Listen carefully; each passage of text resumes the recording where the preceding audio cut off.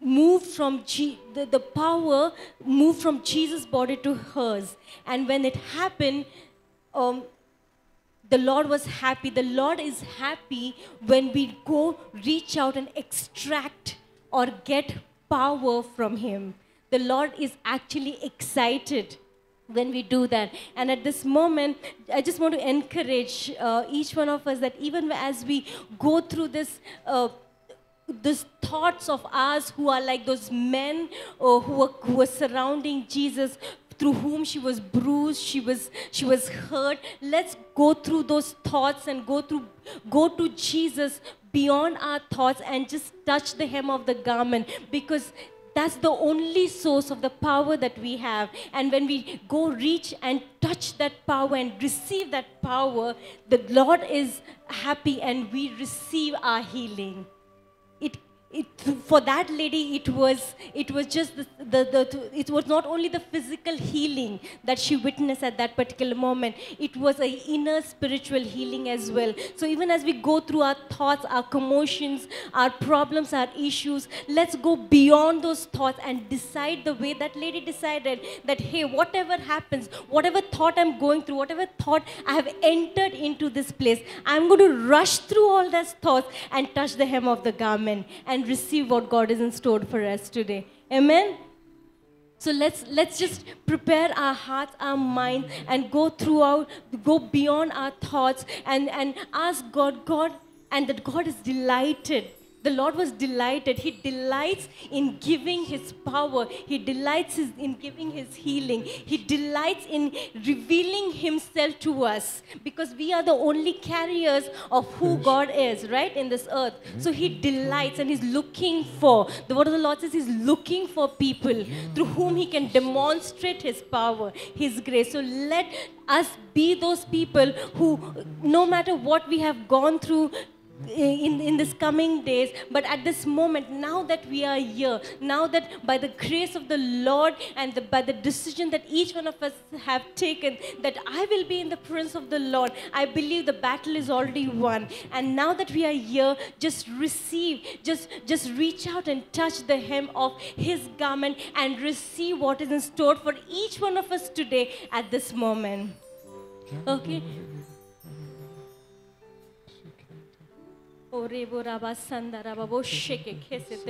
yes, Jesus, we thank you, we praise you, we glorify your name, we magnify your name, oh Lord Jesus, in this place. And we thank you for who you are in this place, in our lives, oh Lord Jesus, Master. And we thank you, Lord Jesus, that you brought each one of us healthy, safe, and sound in this place, oh Lord Jesus, oh Master. And we pray, oh Lord Jesus, oh Master, that even as your word says, when 2 or 3 people gather in my name, there I am in the midst, oh Lord Jesus. We believe in your word, oh Lord Jesus, because your word says it's yea and amen in our lives, oh Lord Jesus, oh Master. And just we thank you for your presence in this place. We thank you, oh Lord Jesus, oh Master, that Jesus, oh Master, that you will do something new, even as we, oh Lord Jesus, as the lady with the issue of blood, oh Lord Jesus, she made her way to you, oh Lord Jesus, even as we are making our way through all the thoughts, through all the commotions in our mind, in our heart, through all the discouragement that we have gone through all the failures that we have gone through, oh Lord Jesus, oh Master, in the past weeks, oh Lord Jesus. At this moment, we go beyond those thoughts, oh Lord Jesus, oh Master, and we reach out in faith. We believe, we speak, oh Lord Jesus, only, as the lady said, only if I touch the Lord, I will be healed. And even as we reach out in faith, that only if we touch you, oh Lord Jesus, and here in the midst, oh Lord Jesus, of believers as a family, we reach out and touch you, oh Lord Jesus, oh Master, and let this moment not pass by without you revealing, without you giving us, without you sharing what is ordained for each one of us at this moment, oh Lord Jesus. And we thank you. We thank you for your presence. We thank you for your abundant grace. We thank you, oh Lord Jesus, for pouring out, oh Lord Jesus, your healing, your abundance, your provisions, your love, your mercy, your grace over this place. We just pray, oh Lord Jesus, oh Master, for a receptive heart, oh Lord Jesus. We pray that you help us position, oh Lord Jesus, in a place that we will not miss out what is in store for us at this moment, but help help us to receive, oh Lord Jesus. And we receive, oh Lord Jesus, oh Master. We receive it, oh Lord Jesus. Without doubt, we receive it, oh Lord Jesus, with a portion of faith that you have given us, oh Lord Jesus, which is already given. We receive it, oh Lord Jesus, oh Master. As your word says, oh Lord Jesus, let every man be liar and only God be truth, oh Lord Jesus, oh Master. We will not listen to every lie, oh Lord Jesus, and we pass through that every lie that is spoken into our lives and situation. We pass through that, and as your word says, let only your word be the truth, oh Lord Jesus. And your word says, oh Lord Jesus, that I am prosperous, that we are prosperous, oh Lord Jesus. Your word says we are healed, oh Lord Jesus, and we thank you. We thank you, oh Lord Jesus, oh Master. We thank you, oh Lord Jesus, because your word says that you will never leave us nor forsake us, oh Lord Jesus, and we believe in that word alone, oh Lord Jesus, oh Master. Jesus, once again, oh Lord Jesus, even as we surrender this time into your hands, oh Lord Jesus, oh Master, as your word says, oh Lord Jesus, oh Master, let you be the potter and we be the clay, oh Lord Jesus. You mold us, make this time, oh Lord Jesus, the way it is supposed to be, oh Lord Jesus, Master. Committing the rest of the time into your hands. In Jesus' name we pray. Amen. We lift your name, Lord. We give you the name. We lift your name, Lord. We give you the glory. Hallelujah, hallelujah. Can just keep worshiping the Lord right now. Worshiping the Lord right now. Preparing yourself, preparing your hearts out. The Bible says, you lift me up and I will draw all men unto me. So you just lift up the name of the Lord. That is what we are called to do. That is what we are born to do. That's the purpose. That's the primary purpose of our lives. So let's just lift the name of the Lord right now and give him the glory. Let's give him the glory. It's in our hope in the Antolidian. Love nation in the Mahakoridian City. Sheniska tole de bronderia dogel the sheni minasona maharia es shoulders loaded de monanias coand loaded de bishop de bruno hoshikisana namahari. Glory, glory, glory. We give you the glory, glory, glory. Glory, glory. You are my righteousness. You are my righteousness. Not because of our works, Lord. That's what the Bible says. It's not because of what we do that we made righteous in his presence. It's because of his obedience on the cross. It's his obedience on the cross. It's because of Jesus, not because of our obedience. It's because of Jesus' obedience, not ours. Not ours. It's not because of our obedience that we are made righteous. That's in Romans chapter 5 verse 19. It's his obedience. His obedience. So let's just thank him right now. Let's thank him right now for his grace covers a multitude of our sins. Look how that Telembro Ante Mariana Maria Sante. Oh, oh. Let our King be lifted high. Oh, Hosanna.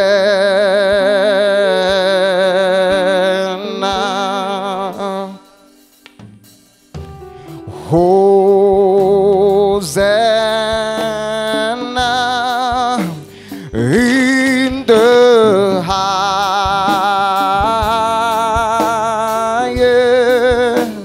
Let our King be lifted high. Oh, Hosanna,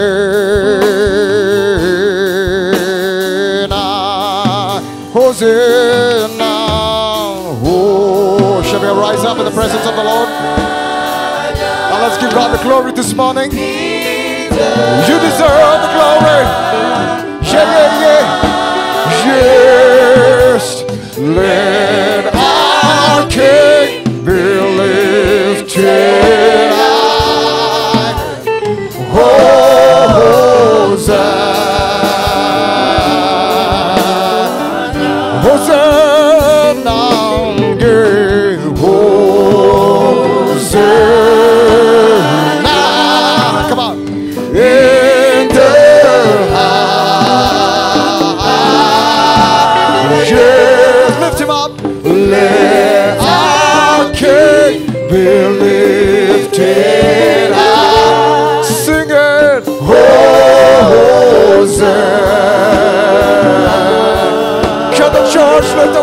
the presence of the Lord and raise it.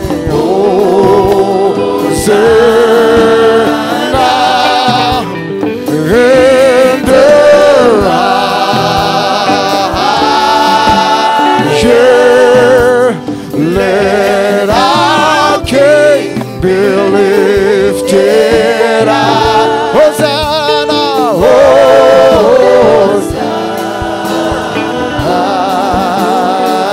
Be lifted higher, be lifted higher,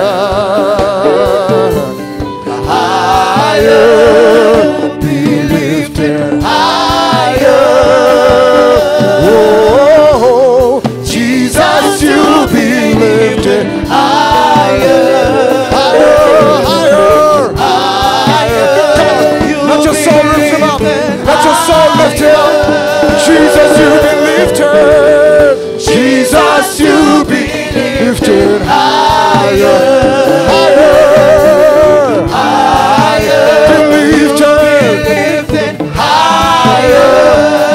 Jesus, Jesus, you be lifted higher, higher, higher. You be lifted higher.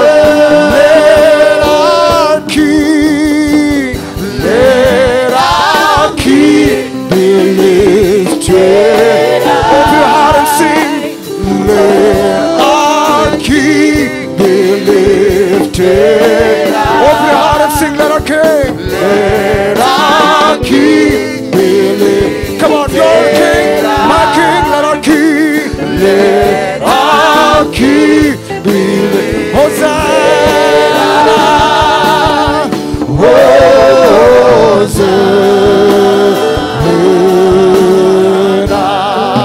Hosanna, Hosanna, Hosanna in the highest. All the glory belongs to you alone. Our King be lifted high. Hosanna, Hosanna.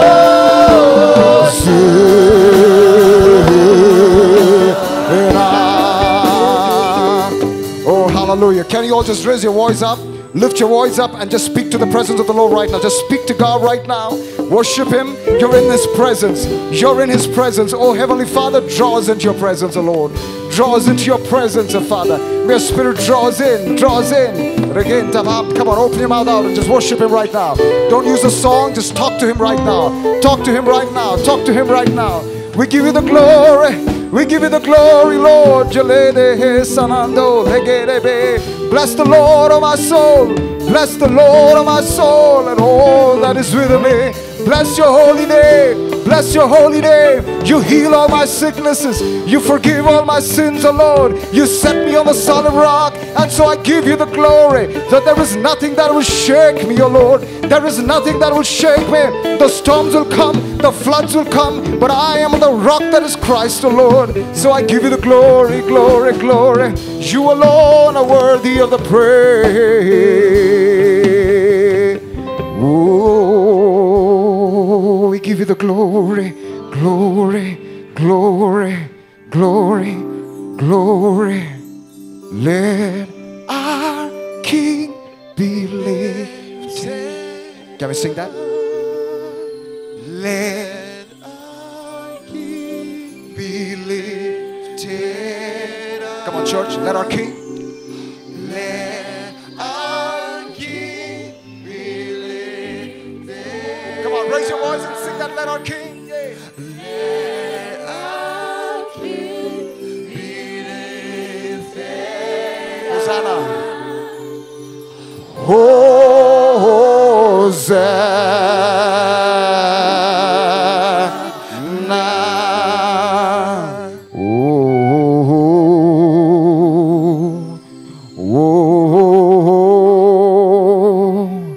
Victory belongs to Jesus. Victory belongs to Him. Oh, oh, yeah. Oh, victory, Victory belongs to Jesus. Hey, victory belongs to Him. Whoa, whoa, whoa, whoa, victory. Victory belongs to Jesus. That's right. Victory, victory belongs to Him. Oh, oh, oh, oh, oh. Victory, victory belongs to Jesus. Victory belongs to Him. Whoa, whoa, whoa, whoa. Victory belongs to Jesus. Victory, victory belongs to Him. Who can stand against the Lord?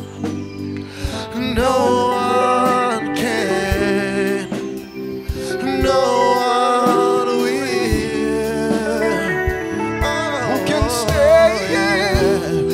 Who can stand against the Lord? No one, No one can. nobody will. No one will. Sing it again, come on.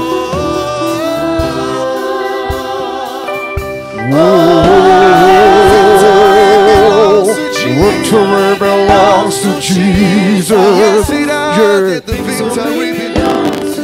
Lift your voice. Can you declare that this morning?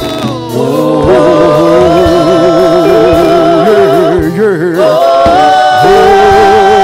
Victory.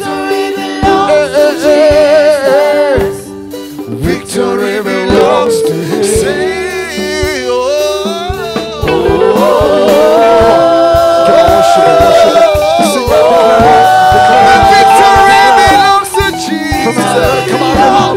Yes, it is. Confess that victory belongs to Him. Yeah, oh,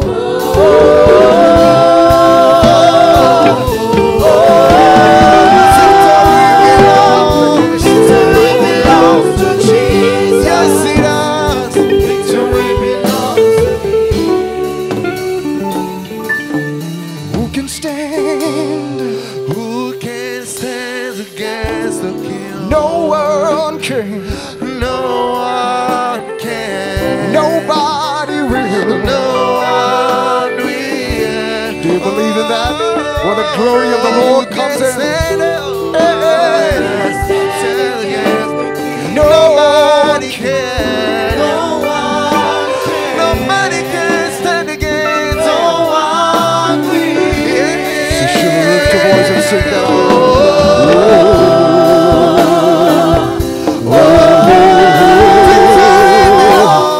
Victory belongs to Jesus. Yes, it does. Yes, it does. Say, oh,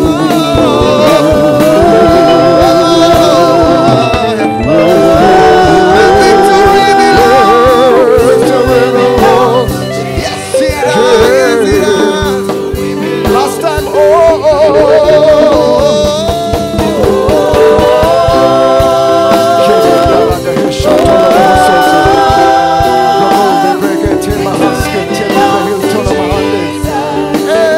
victory belongs to Him.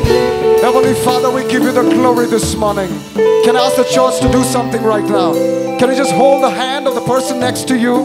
We're going to pray for each other for a quick moment before we really get into worship and praise.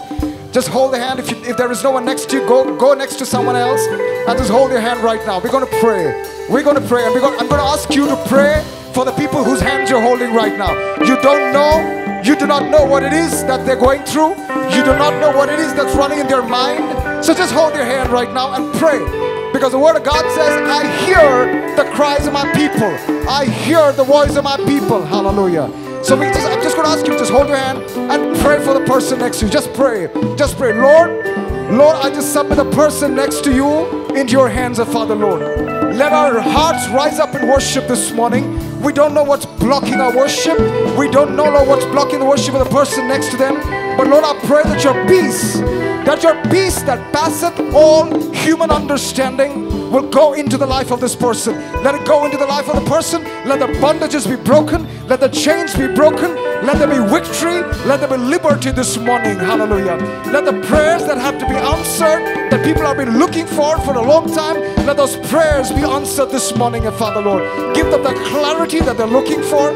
Give them the answers that they're looking for. Give them the next steps that they're looking for, Father. The ones who are looking for healing, let it come into their body. Let every heart this morning give you the glory. Let every heart this morning give you the praise. Let every heart give you all the glory. All the dominion belongs to you. All the worship belongs to you. And God's people said, amen, amen, amen. Shall we give God the glory? Shall we give God the glory? Hallelujah. Hallelujah. Hallelujah.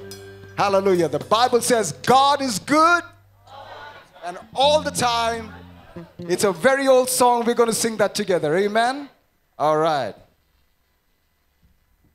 We'll wait for you. Okay.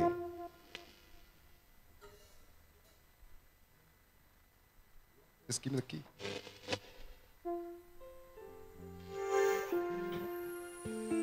So we all know this. God is good all the time. He put a song of praise in this heart of mine. Do we believe that? God is good, yeah, all the time. Through every darkest night, His light will shine. God is good. Do you believe that? God is good all the time. Can we clap? Clap, clap. God is good. Come on. All the time. He put a song of praise in this heart of mine. God is good all the time. Through the darkest night, His light will shine. God is good. Hey, hey. God is good all the time. God is good all the time. God is good. Come on. All the time. He put a song of praise in this heart of mine. God is good all the time. Through the darkest night, His light will shine. God is good. God is good all the time. If you're walking through the valleys and there are shadows all around, now do not fear, 'cause He will guide you. He will keep you safe and sound, 'cause He has promised to never leave you nor forsake you. Now, and His word is true. God is good, yeah, all the time. He put a song of praise in this heart of mine. God is good. Sing it, sing it, sing it. All the time. Yeah, yeah. Through the darkest night, His light will shine. God is good. Come on. God is good all the time. God is good. God is good all the time. He put a song of praise in this heart of mine. God is good, yeah, yeah, all the time. Through the darkest night, His light will shine. God is good. He's so good. God is good all the time. All the time.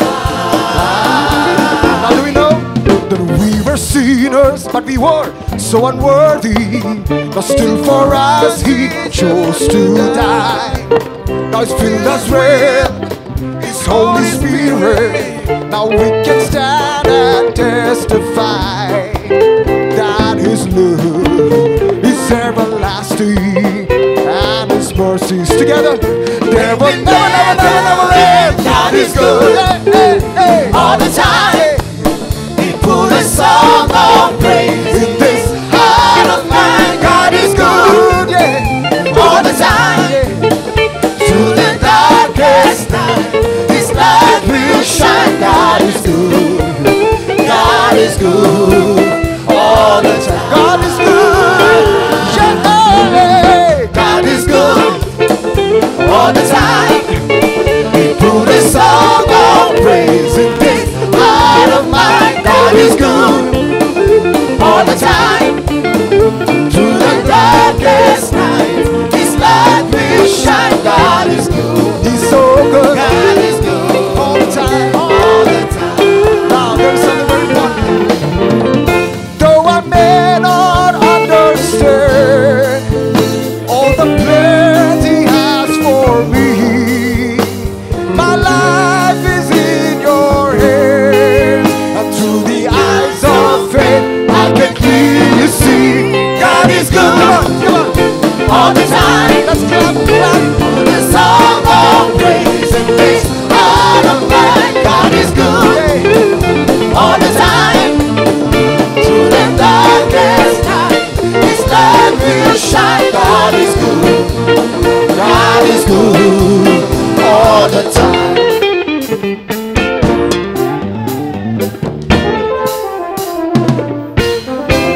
Come on, let's clap.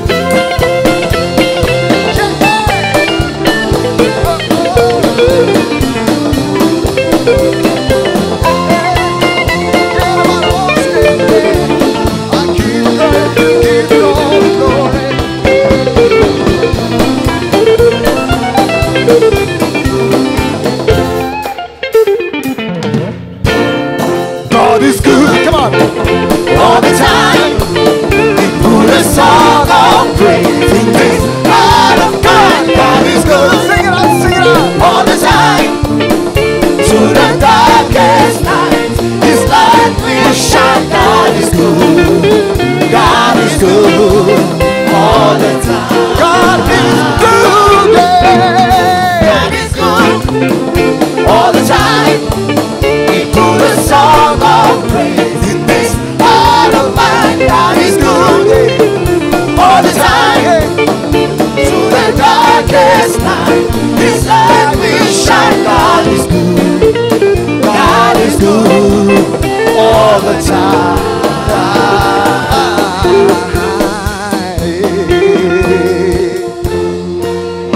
All right, shall we sing that once without any music? All right, without any music, together with the church. 1, 2, 3. God is good. Come on. All the time. Put a song of praise in this heart of mine. God is good. All the time. Through the darkest night, His light will shine. God is good. God is good all the time. One more time. God is good. God is good. Come on. All the time. He put a song on. He put a song. Heart of mine. God is good. All the time. All the time. Through the darkest night, His light will shine. God is good. God is good. God is good. All the time. All the time. One more time. God is good for the last time. Hey, hey, hey. God is good. All the time. He put a song of praise in this heart of mine. God is good. All the time. Through the darkest night, His light will shine. God is good. God is good. God is good. He's so good. God is good. God is good. He's so good. He's so good. All the time. All the time.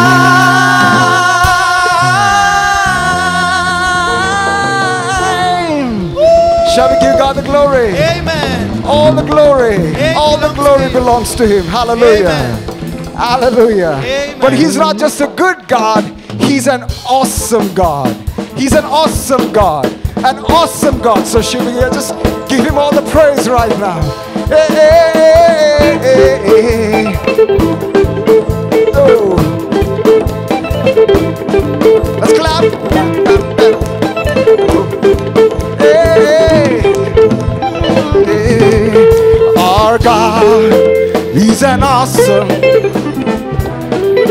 from with storm. Our God, lift him up. Our God is an awesome God. He reigns from heaven above. With wisdom and power and love. Our God is an awesome God. Is awesome God.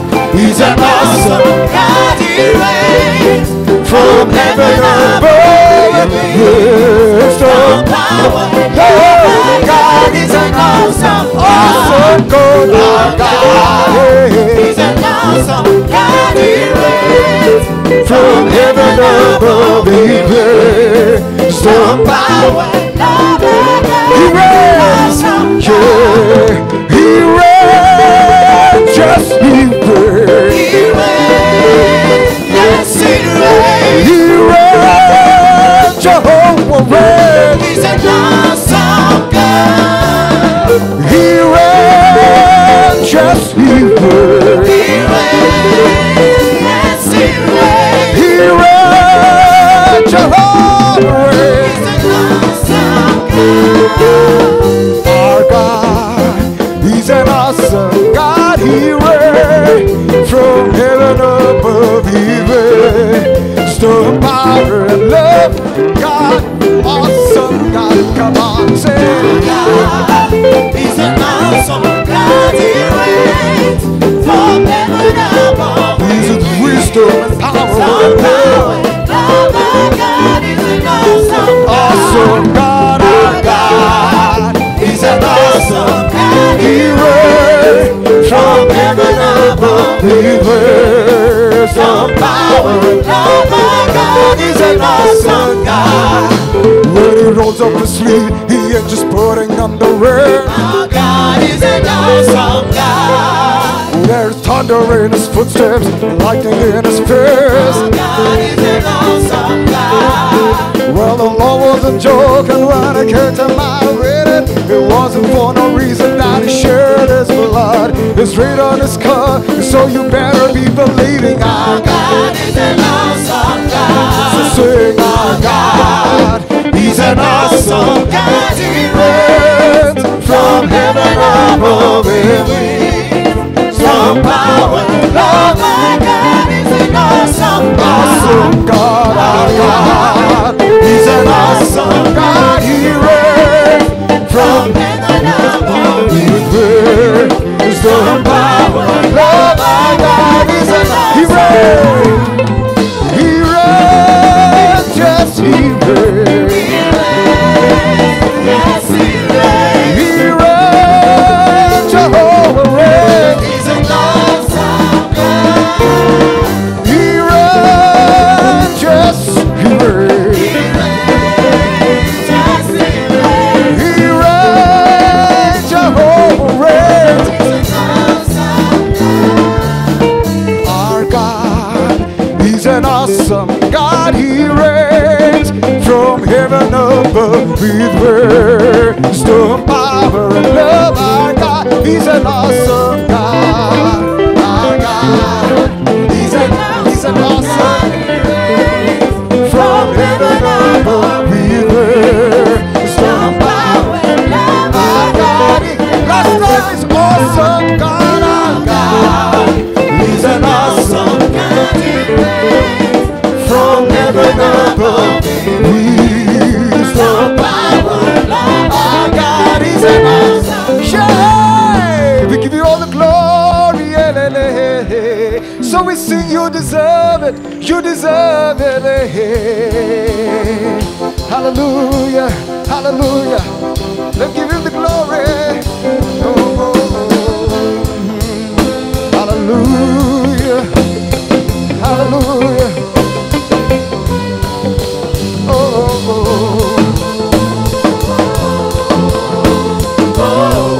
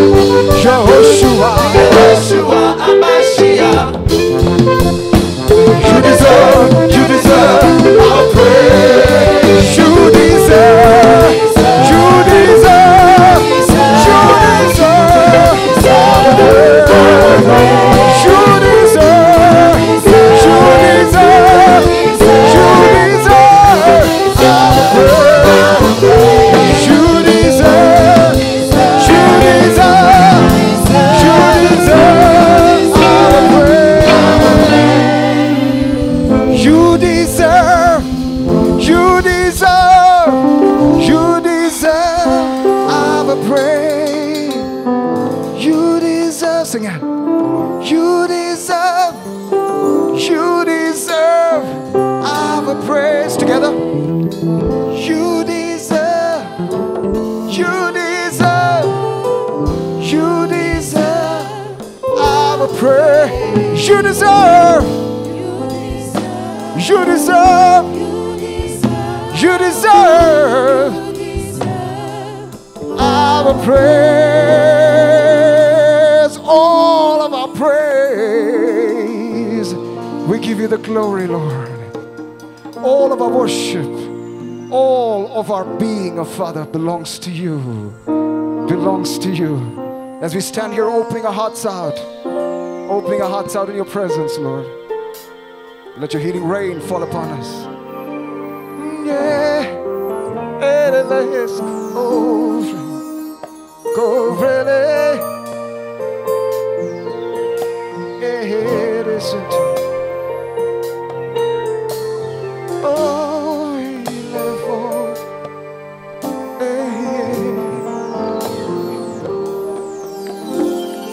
Healing rain is falling down.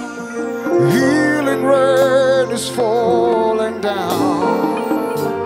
I'm not afraid, not afraid. Healing rain.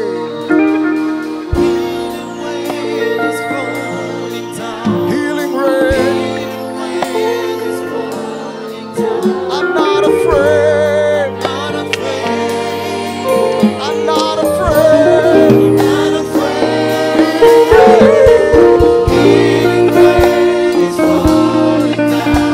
Healing rain.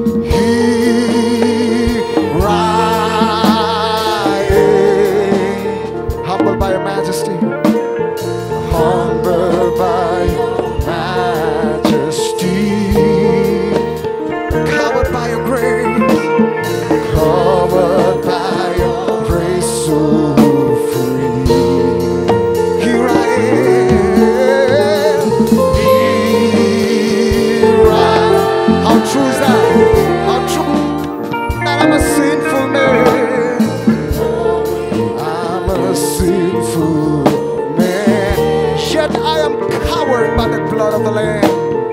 Covered by the blood of the Lamb. And now I've found the greatest love. He is mine since you laid down your life. The greatest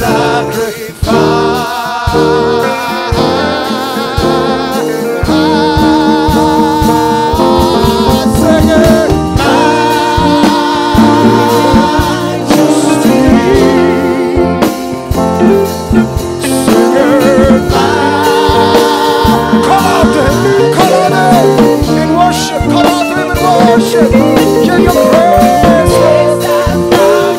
Just as I am, empty-handed.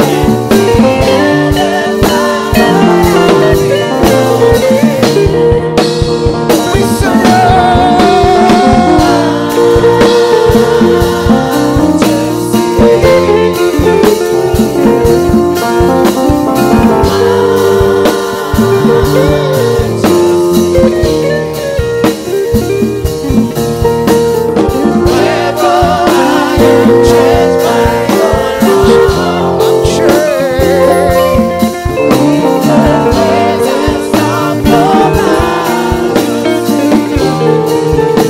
second verse. Here I am, humbled by your majesty, covered by your grace so free. And here I am, knowing I'm a sinful man, yet I am covered by the blood of the Lamb. And now I found, I've found the greatest love is mine since you laid down your life. It's the greatest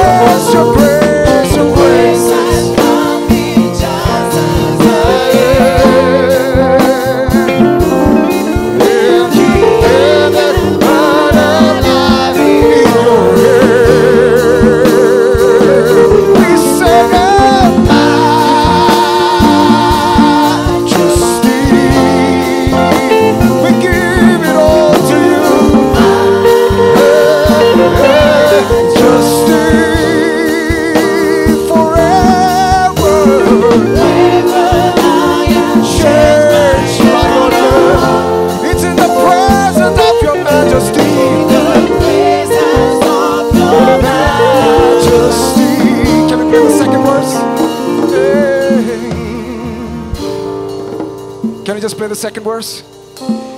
Here I stand, humbled by the love that you give, forgiven so that I can forgive. That is a command for us this morning.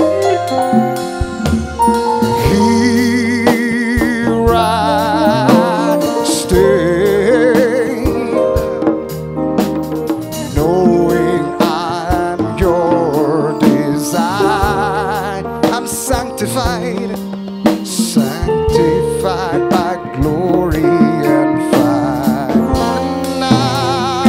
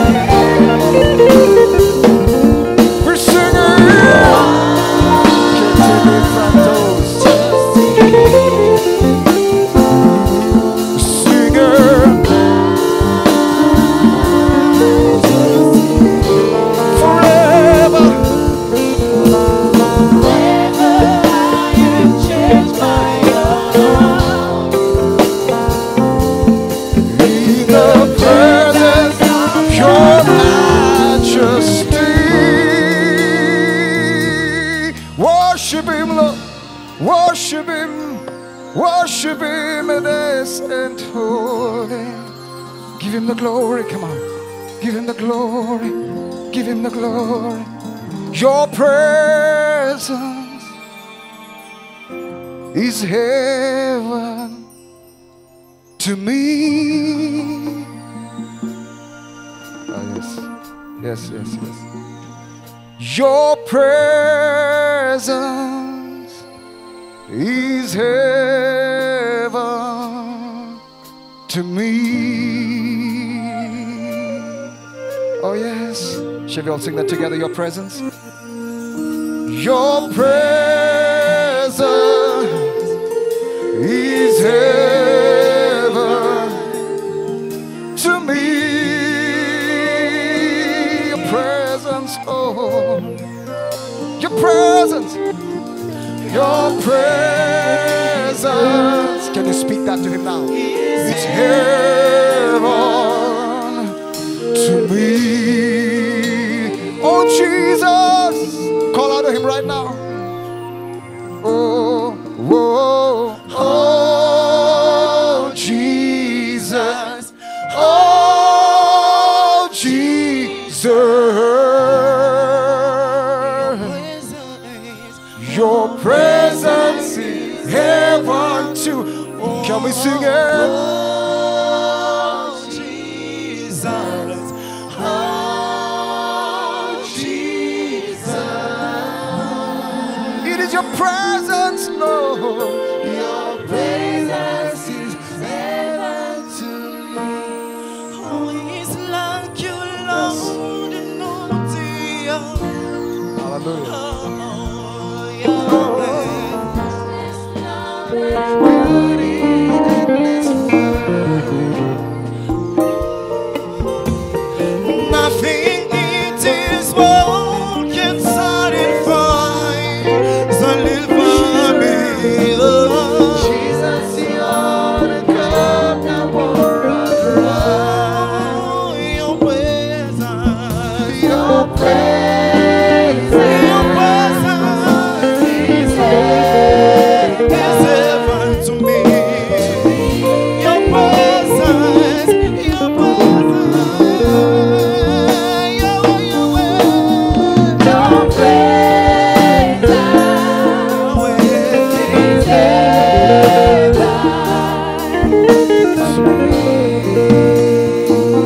Oh, just keep it worship.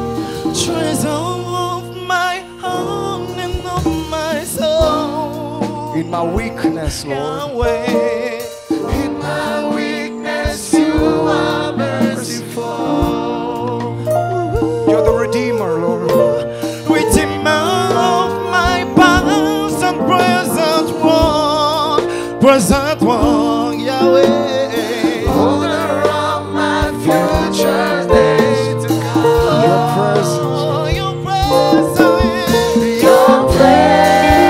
your presence, is heaven to me. Yahweh, Yahweh, Lift your eyes to the Lord. Lift your eyes to the Lord and sing it. Your presence It is heaven, Lord. Your presence. is heaven.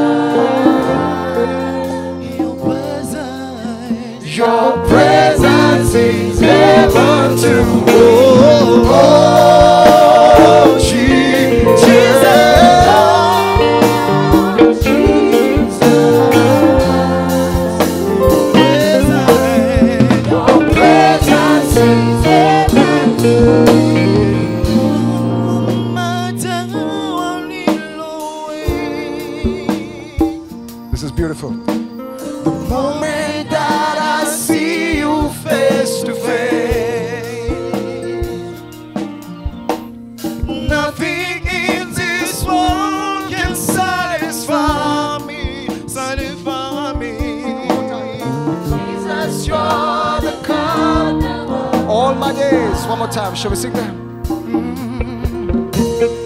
All my days on earth will await The moment that I see you, Lord. Because nothing in this world, nothing in this world. Nothing in this world can satisfy. Jesus, you're the cup. Jesus, you're the cup. Jesus, you're the cup. Jesus, you're the cup that water. Jesus, you're the cup. Jesus, you're the cup. Hey. Jesus, you're the cup that water. Your presence, Lord, your presence, yeah.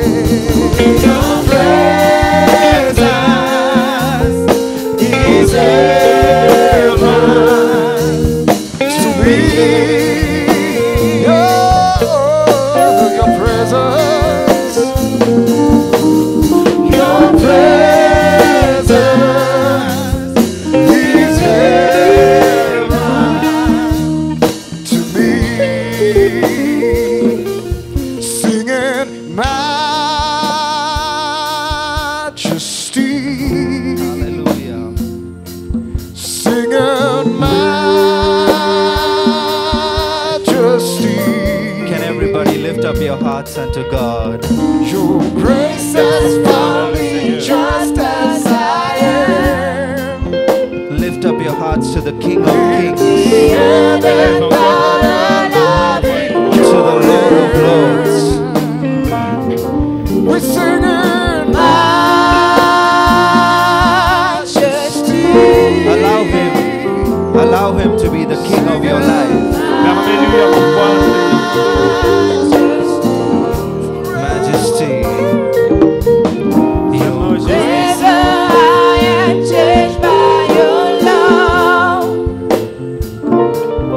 In the presence of your majesty.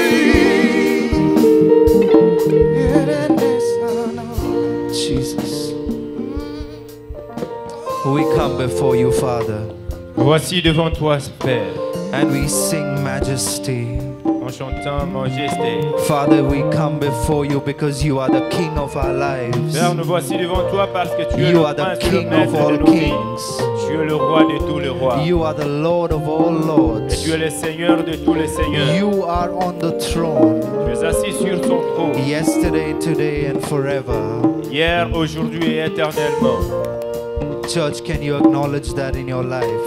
Nous, en tant qu'une église, nous devons reconnaître cela dans nos vies. That you come in the presence of the King Reconnaître que nous sommes venus dans la présence du roi. and you're saying, Majesty, I give you all the glory. Et nous chantons, Sa Majesté, nous te donnons toute la gloire. Your Majesty, I do not deserve, Ta Majesté, je ne mérite pas. but because you died for me, Mais à cause de ta mort pour moi, I can approach the throne with boldness. je peux encore approcher du trône de saint avec courage. Father, we stumble so often. Father, we stumble so often. Seigneur, nous avons eu à réchuter plusieurs fois. We fall so often. On a eu à tomber plusieurs fois. Right through the week. Au travers de nos faiblesses, Right through the week. toute la semaine, In thought, in words, in deed. tu haïs ta parole est véridique. I have done things that I should not have. J'ai dû faire des choses que je n'aurais pas pu faire. I have said words that have hurt somebody, J'ai parlé des paroles qui ont fait du mal à quelqu'un, that have not lifted up people but have brought them down. qui n'ont pas eu à élever les autres, mais eu à leur briser le cœur. I have thought thoughts that were not right in your sight. J'ai pensé à des choses qui ne sont pas dignes de toi. But today I come, Jesus. Mais aujourd'hui, j'invoque Jésus. Today I come, Jesus, Et voici encore dans ta présence, Jésus. and say, Majesty, I surrender. Et je dis, Sa Majesté, je me donne tout à toi. I come to your presence not because I am worthy, Je ne viens pas dans ta présence parce que je suis digne d'y être. not because I have right standing, Pas parce que j'ai la raison d'y être, but because you died for me. mais à cause de ta mort à la croix. I can approach your throne. Je peux encore approcher ton trône. we approach the throne?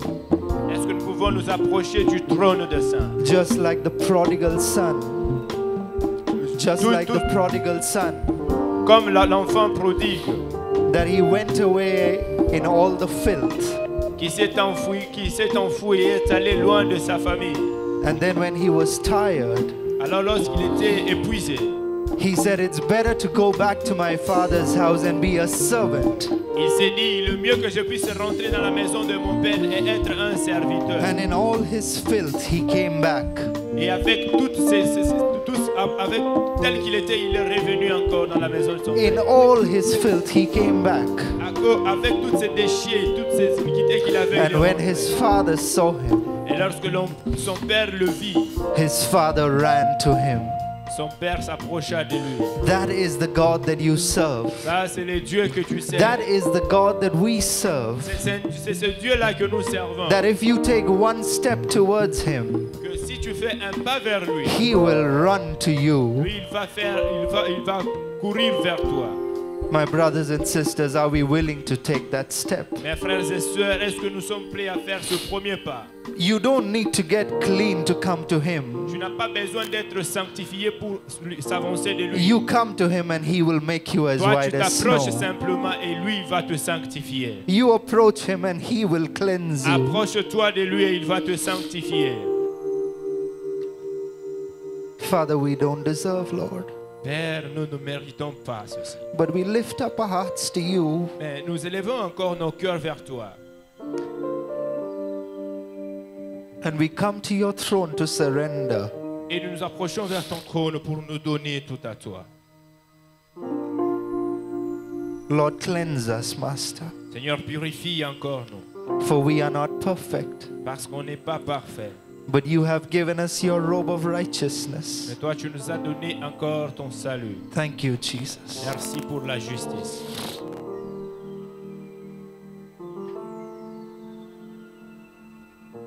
Thank you for your presence, Lord. Merci pour ta présence en ces lieux.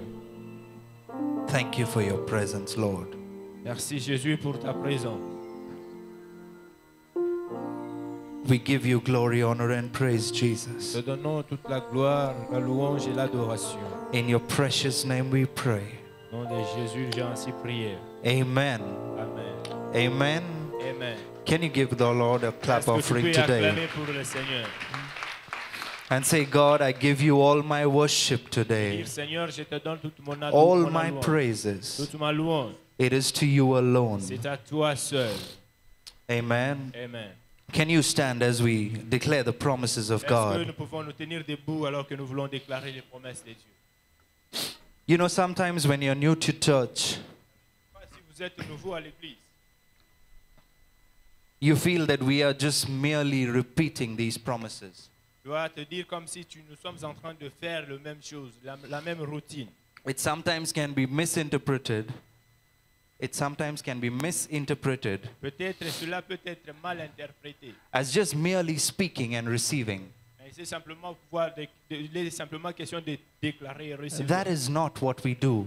C'est pas ce que nous faisons ici. It's not like claiming a car and receiving the car. Ce n'est pas comme si tu fais une déclaration d'une voiture et tu reçois cela. You know, God has created us as a creative being. Vous savez, Dieu nous a créés comme des êtres humains. He has created us in His image. Il nous a créés à son propre image. When He spoke, it created. Quand il a parlé, il a créé. And He's given the same Spirit in us. Et il nous a aussi donné ce même esprit en And nous. also, Et aussi, through the 6 days of the week, au travers de ces 6 semaines de when you la are in semaine, your workplaces and in your education places, au travers des 6 jours de la semaine, alors que vous êtes dans des endroits différents, you are bombarded with what the world says. tu es bombardé par ce que le monde dit. You are bombarded with the principles of the world. Tu es bombardé par les principautés de ce monde. But on Sunday we come, Alors quand nous venons le dimanche, and I encourage you, if you could take these gospel capsules that we say alors je veux vous encourager à prendre cette parole que nous right déclarons through the ici. week, au travers de la semaine, so that every time you hear something that is contrary to the word of God, afin qu'à chaque fois tu vas entendre quelque chose qui est contraire à la parole de Dieu, that you will say that, no, this is not what God says for my life. que tu sois en mesure de dire que non, ce n'est pas ce que Dieu dit pour ma vie. This is what God says for my Voilà ce que life. Dieu dit pour ma vie. And you stand upon that. Et tu te tiens sur And cette you parole de believe Dieu. in that. Et tu crois en And you cela. align your mind to what God Et says. tu alignes ta pensée à la parole de Dieu. Because we serve God with our Parce que minds. nous servons le Seigneur avec notre pensée. Amen. Amen. So this is not mere Ce repetitions. n'est pas seulement une routine. This is not mere habit. Ce n'est pas seulement une habitude. At the same time, À You- la même fois, you need to believe in this tu dois croire à cela. and believe Et croire en cela. that the 3,500 odd promises in the Bible Que beaucoup de promesses qui se trouvent dans la Bible are true for your life sont véridiques pour ta vie if you are in Jesus. si tu es en Jésus-Christ. Amen. Amen. So can you repeat these after me? Alors tu peux répéter ces paroles après moi. No weapon formed against me shall prosper. For my righteousness is of the Lord. But whatever I do will prosper.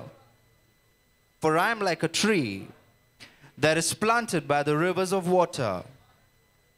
Christ has redeemed me from poverty. Christ has redeemed me from sickness. Christ has redeemed me from spiritual death. For poverty, he has given me wealth. For sickness, he has given me health. And for death, he has given me eternal life. It is true unto me, according to the word of God, the Lord will perfect that which concerneth me. In all my ways, I will acknowledge him, and he directs my path.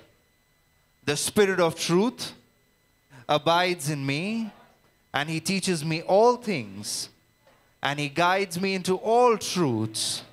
Therefore I confess that I have perfect knowledge of every situation and every circumstance that I come up against. For I have the wisdom of God. I let the peace of God rule in my heart, and I refuse to worry about anything.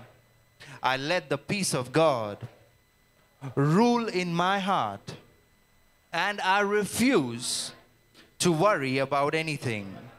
I will not let the word of God depart from before my eyes, for it is life to me, for I have found it. It is health and healing to all my flesh. God is on my side. God is in me now. Who can be against me? He has given unto me all things that pertain to life and godliness. Therefore I am a partaker of his divine nature. Amen. Can you give the Lord a clap offering? Reach out to somebody who's new. Rencontre quelqu'un de Reach nouveau, out to someone who's behind you, in front of quelqu'un qui you, est to the side derrière of toi, you, devant toi, à côté de and say, toi. welcome in the house of Et God. dites-leur bienvenue dans la maison de Dieu. Amen. Amen. Are we happy to be in the house of God Est-ce que today? nous sommes contents d'être dans la maison de Dieu aujourd'hui? It is a blessing and a privilege to be in the house of C'est une God. bénédiction et un privilège de se retrouver dans la maison de Dieu. Amen. Amen. Before we go into the announcements, Avant de passer au communiqué, do we have any first-timers in Zion today? Anyone Y a-t-il who's quelqu'un- visiting us or coming for the first time, please raise your hands. y a-t-il quelqu'un qui est ici pour la toute première fois? Si vous pouvez simplement Please raise lever your hands votre main, high so that our ushers can see you afin que les protocoles vous and voient give you a form. et qu'ils vous donnent le I formulaire. request you to fill up that form Nous vous prions de pouvoir remplir ce so formulaire that we could connect with you qui nous permettra de rester en contact avec vous in the coming days. dans les jours à venir. We welcome you in the name of Jesus Nous vous Christ. accueillons dans la maison. Church, can you au nom put du your hand Seigneur together Jésus-Christ. and welcome Est-ce que nous those who have pouvons come for the acclamer? first time? Amen. Amen. We have our youth meeting on Tuesday at 6:30. Le mardi, nous aurons notre rencontre de tous les jeunes de l'église à partir de I 18h. request someone from the youth team to come up and make the announcements for that. J'ai pris quelqu'un de l'équipe de jeunes de pouvoir s'avancer et donner ce communiqué. Good morning, church. Bonjour Good morning. l'église. Bonjour. It's my pleasure to bless the name of the Lord in front of all of you in this place. C'est mon privilège de pouvoir bénir le nom du Seigneur en présence de vous tous. For the 3 weeks that we've been coming here for the youth gathering, Pour les 3 semaines qu'on a eu à passer ici pendant le programme des jeunes, developing around the team that we had that is built on solid rock.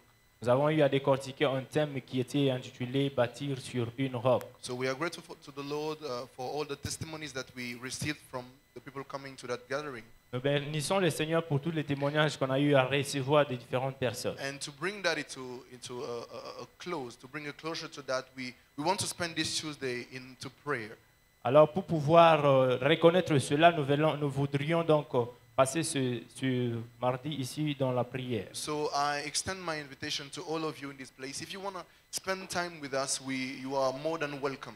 Alors je voudrais inviter toute personne à pouvoir venir et prier avec nous. You know, one of the first things that we established when we started that topic Bon, vous avez, avant la première des choses qu'on a eu à faire quand on a commencé was ce that thème, the one who hears the word of God and put it into action is the one who's actually building his life, building the house, the temple of the Spirit of God, that is you and me. ce qu'on a eu à s'enseigner, c'est que la personne qui reçoit la parole de Dieu et la met en pratique, c'est cette personne là-bas qui sait bien bâtir sa maison. And putting the word of God into practice, living that kind of life doesn't come just by hearing the word of God, doesn't come just casually. Alors écouter la parole de Dieu et la mettre en pratique, ça ne vient pas en vain, ça ne vient pas seulement par le fait simplement de pouvoir écouter, And it takes some extra strength that you need mais il y a for beaucoup you to plus reach that. d'efforts que vous êtes censé faire. And prayer is what like gives us a new strength. Et la prière qui nous donne encore cette force. Prayer is what helps us to seal the word that we have received. C'est la prière de Dieu qui nous permet à pouvoir sceller cette parole que nous avons reçue dans nos cœurs. And keep in mind that the way you apply the word of God Et se rappelant de que la façon dont tu mets la is parole what de Dieu en defines pratique, the building of your house, c'est ce qui va différencier donc le the bâtiment, ou building soit of la your maison, journey with God.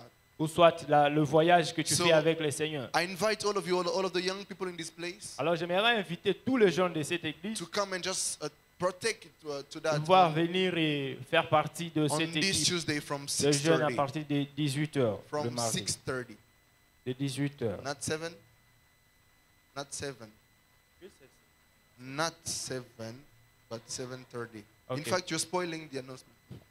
So from 6:30, À partir de 18h. not 7, Ok, pas à 19h. not 7:30, Pas à 19h30. from 6:30. À partir de 18h juste. God bless you. Amen. Amen. Every Wednesday Chaque mercredi, at 6:30 p.m., à partir de 18h également, we have our Bible study. nous avons notre étude biblique. I know over the past few months, Comme vous le savez, on a commencé, ça fait as déjà we've des been mois. having this, On a eu à faire ceci. discussing different topics on prayer En train de discuter sur différents thèmes sur la and how prière. Jesus is revealed in the Old Testament. Et comment Jésus est révélé dans l'Ancien I Testament. tell you, it was a personal blessing for me. Je vous rassure que cela a été So une I bénédiction urge pour ma you vie. Alors je vous encourage, This Wednesday at 6:30 p.m., ce mercredi à partir de 18h, please make time and come for this s'il Bible vous plaît, study. épargnez du temps et venez pour cette étude This biblique. week, it's going to be a new topic. Cette semaine, on va commencer un nouveau thème It's a special Bible study. sur l'étude biblique. And the topic will be, is Jesus Christ relevant to the 21st century? Et le thème qu'on va donc décortiquer, c'est que est-ce que Jésus-Christ est pertinent dans ce 21e siècle?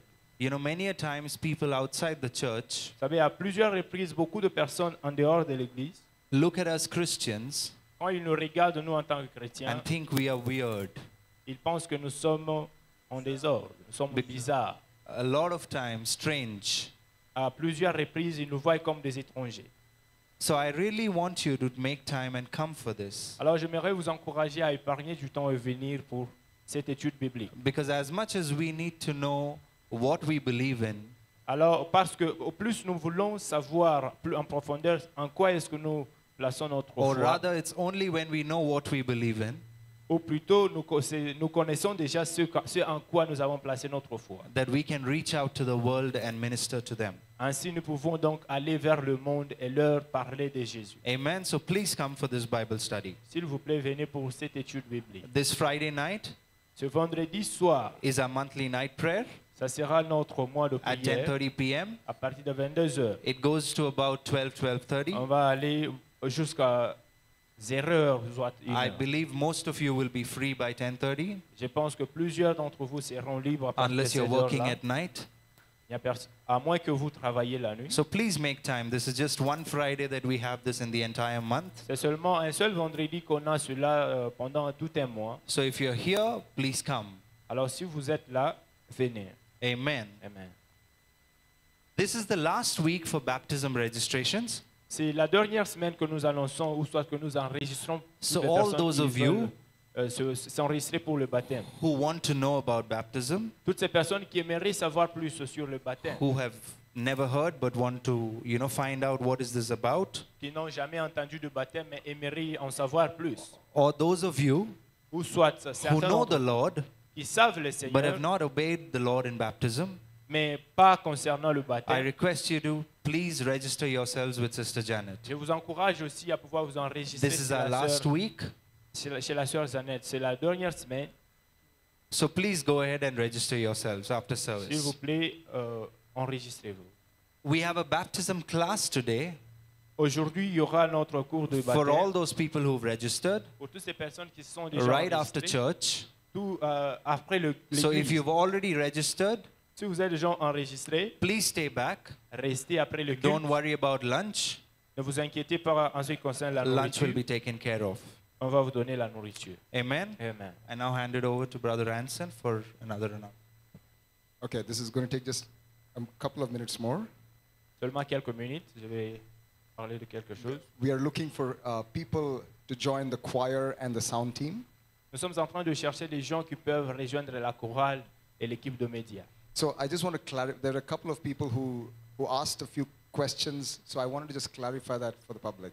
Il y a des gens qui ont posé des questions, alors j'aimerais répondre à ces genres de questions. We don't make it difficult for people to join the choir. We don't Ce do n'est pas that. que nous faisons de cela très difficile pour les gens, pour que les gens puissent adhérer à la chorale. Some feel that we make it very difficult and we like to reject. That's not what we do. Et il y a des gens qui pensent que les règles sont vraiment difficiles, qu'on ne peut pas rejoindre la chorale. We have a couple of very simple requirements of people who need to join the choir. Il y a seulement quelques prérequis qui sont donc recherchés pour que vous puissiez adhérer à la chorale. There needs to be a realization that this is a ministry, so when you join the choir, you're coming to serve God.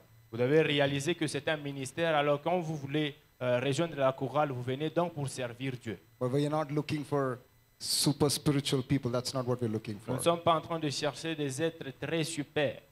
We're just looking for people who are humble, Nous sommes en train de chercher des gens qui sont humbles, who have commitment, des gens qui ont un engagement, who love to worship, qui aiment adorer and who are aligned to the ministry of the church. et qui sont aussi donc qui s'alignent aussi au ministère de l'Église. And what we do is when you come and speak with us, Alors ce que nous faisons, c'est que quand ils viennent nous parler, we will spend some time talking to you. on va passer beaucoup de temps en train de échanger avec vous. And then we'll ask you to come a few weeks once a week, normally on a Saturday, we'll ask you to come so we can spend some time with you so we can exchange our thoughts on the Word of God, because worship is based on the Word of God. Everything is based on the Word of God. So Et we des want to fois, après avoir parlé avec vous, on va encore vous inviter, ça peut être un samedi ou soit un dimanche, pour que vous veniez et que nous échangeons sur la parole de Dieu, parce que l'adoration que nous faisons, ce biblique, c'est en se basant par la parole de Dieu, sur la parole de Dieu. So we'll just have conversations with each other Alors c'est juste une conversation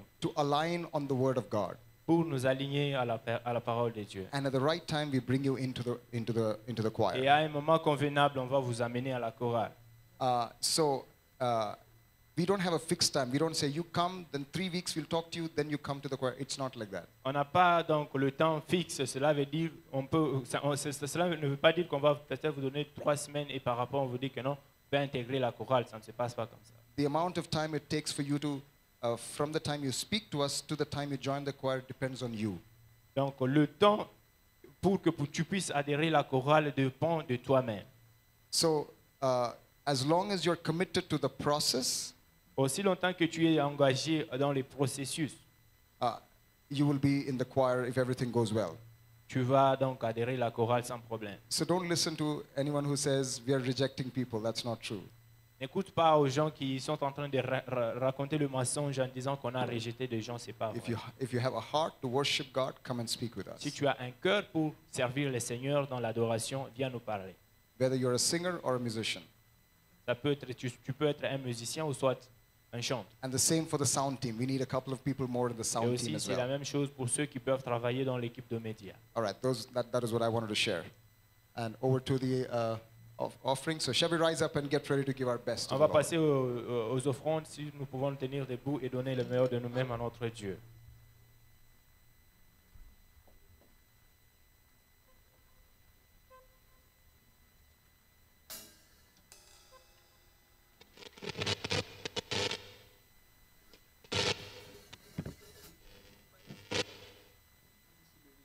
Can we all stand and praise the Lord together? Amen.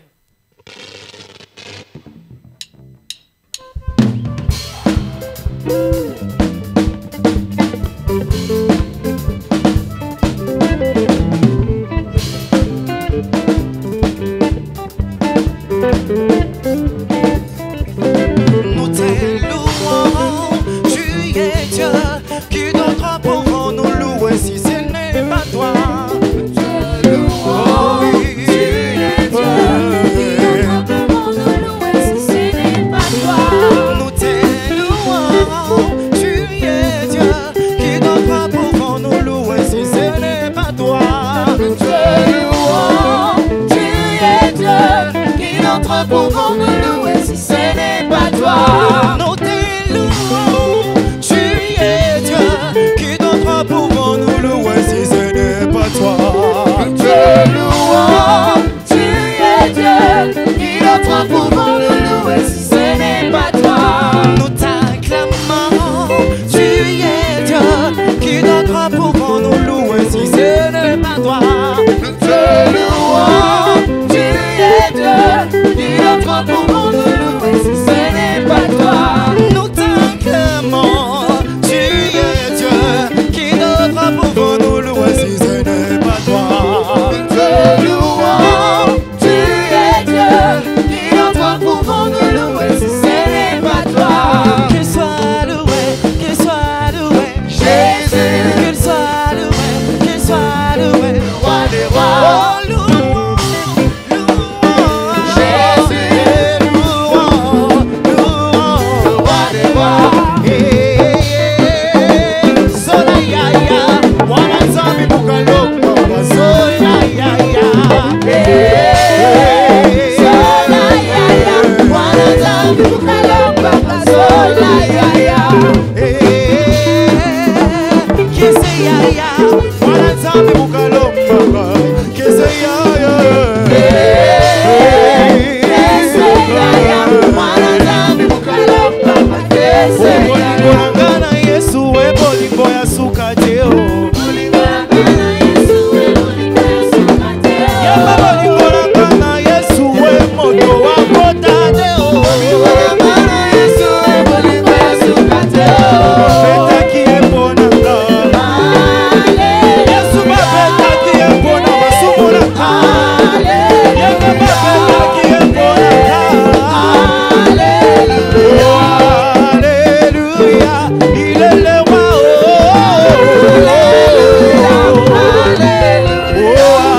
Alléluia, il est le roi.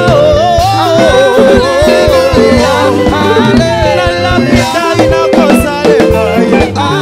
Alléluia, inakokumisa zambo yo. Yakona banga bandoki pona nini ye. Yakona banga bandoki pona nini ye. Alléluia, il est le roi.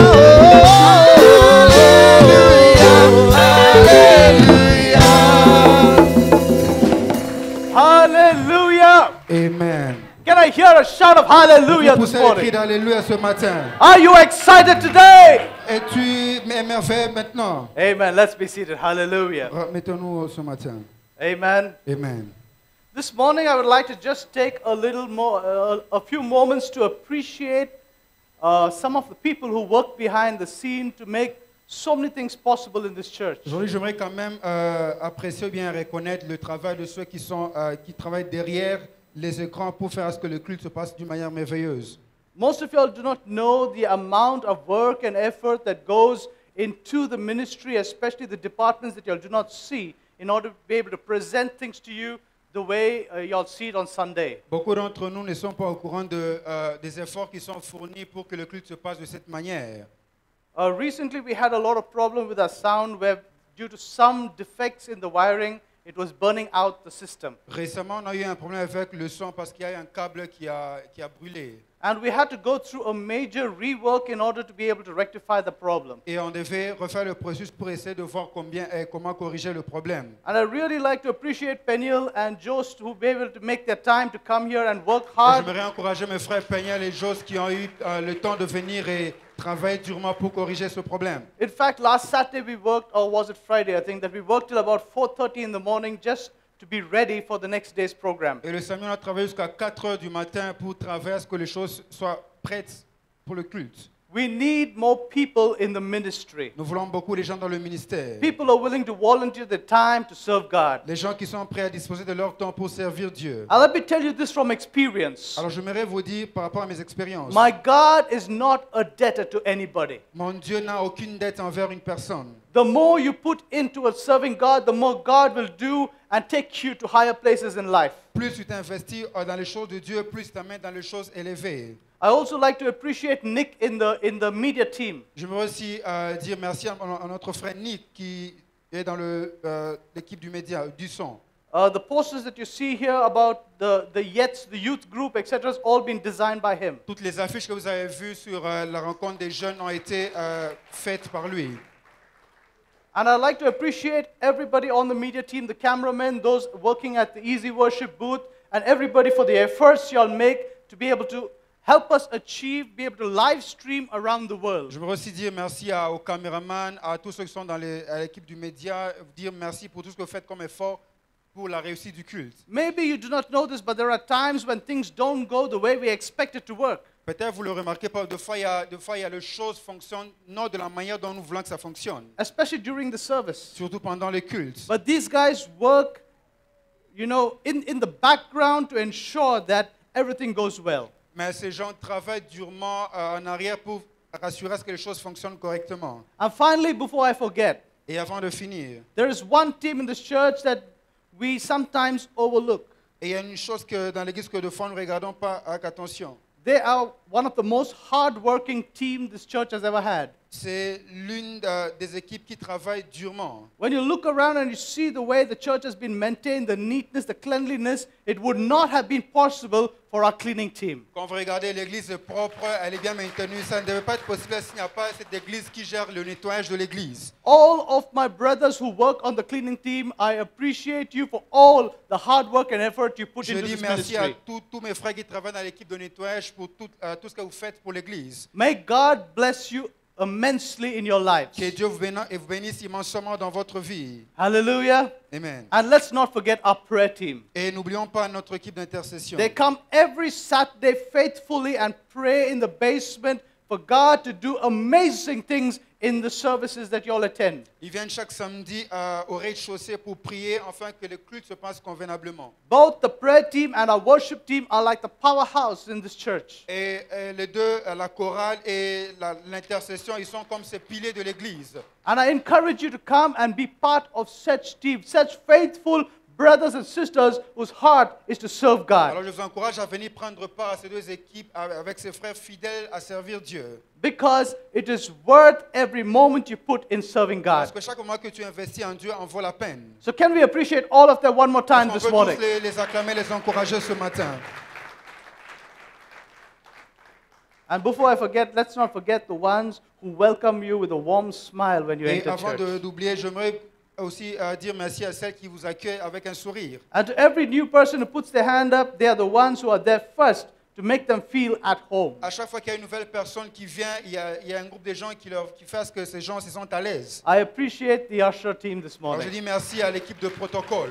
And we need more people like them Et nous voulons beaucoup de protocoles to make people feel the love of Christ right as they enter the pour faire doors que of les the gens church. ressentent l'amour de Dieu dès l'instant qu'ils entrent dans l'église. Amen. Amen. Hallelujah. Amen. This morning, before we go into the word, Alors avant de passer au message ce matin, I would like to give a few minutes to my uncle Leslie, who has just come back from the US. j'aimerais donner quelques minutes à mon oncle Leslie qui revient des États-Unis. He would like to just share a few words about how God has been good to them, who took them safely to the US, used them mightily in the ministry, and have brought them back with a word of Alors il testimony. va partager sur comment Dieu l'a utilisé puissamment durant son séjour aux États-Unis. Can we put our hands together as we welcome him to come and just Est-ce share qu'on a peut few words l'acclamer with alors us qu'il this remonte ce morning? matin?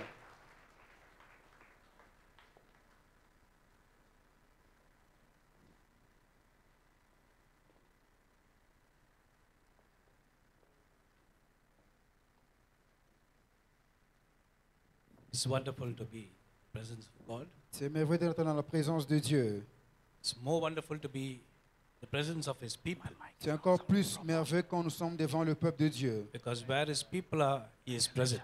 Parce que là où il y a le peuple de Dieu, Dieu est aussi présent. And I did not prepare much to speak about what happened over there, but my Facebook posts have been showing what I've been doing there. Je ne me suis pas préparé pour dire ce que nous avons eu à faire aux In États-Unis, mais à fact, the travers Lord mes has publications been doing Facebook, wonderful things when we have been in the States. en réalité, Dieu a fait des grandes choses pendant notre séjour aux États-Unis. I don't know if Brother Chaitanya was able to upload those photographs. Je ne sais pas si le frère Chetan, ok, les photos Yeah, sont so là. you can see for yourself, there was a lot of healings taking place, Comme vous pouvez le voir, il y a eu beaucoup de guérisons. and a lot of people got blessed by the prophecies as well as the word of knowledge working. Et beaucoup de gens ont été bénis par les prophéties et même par les paroles de connaissance. The Lord gave me opportunities to be in few churches, Dieu m'a donné l'opportunité de visiter quelques églises. and really, I've seen that the worship there is wonderful. Et j'ai vu que l'adoration de l'autre côté était This merveilleuse. morning, the worship here was wonderful.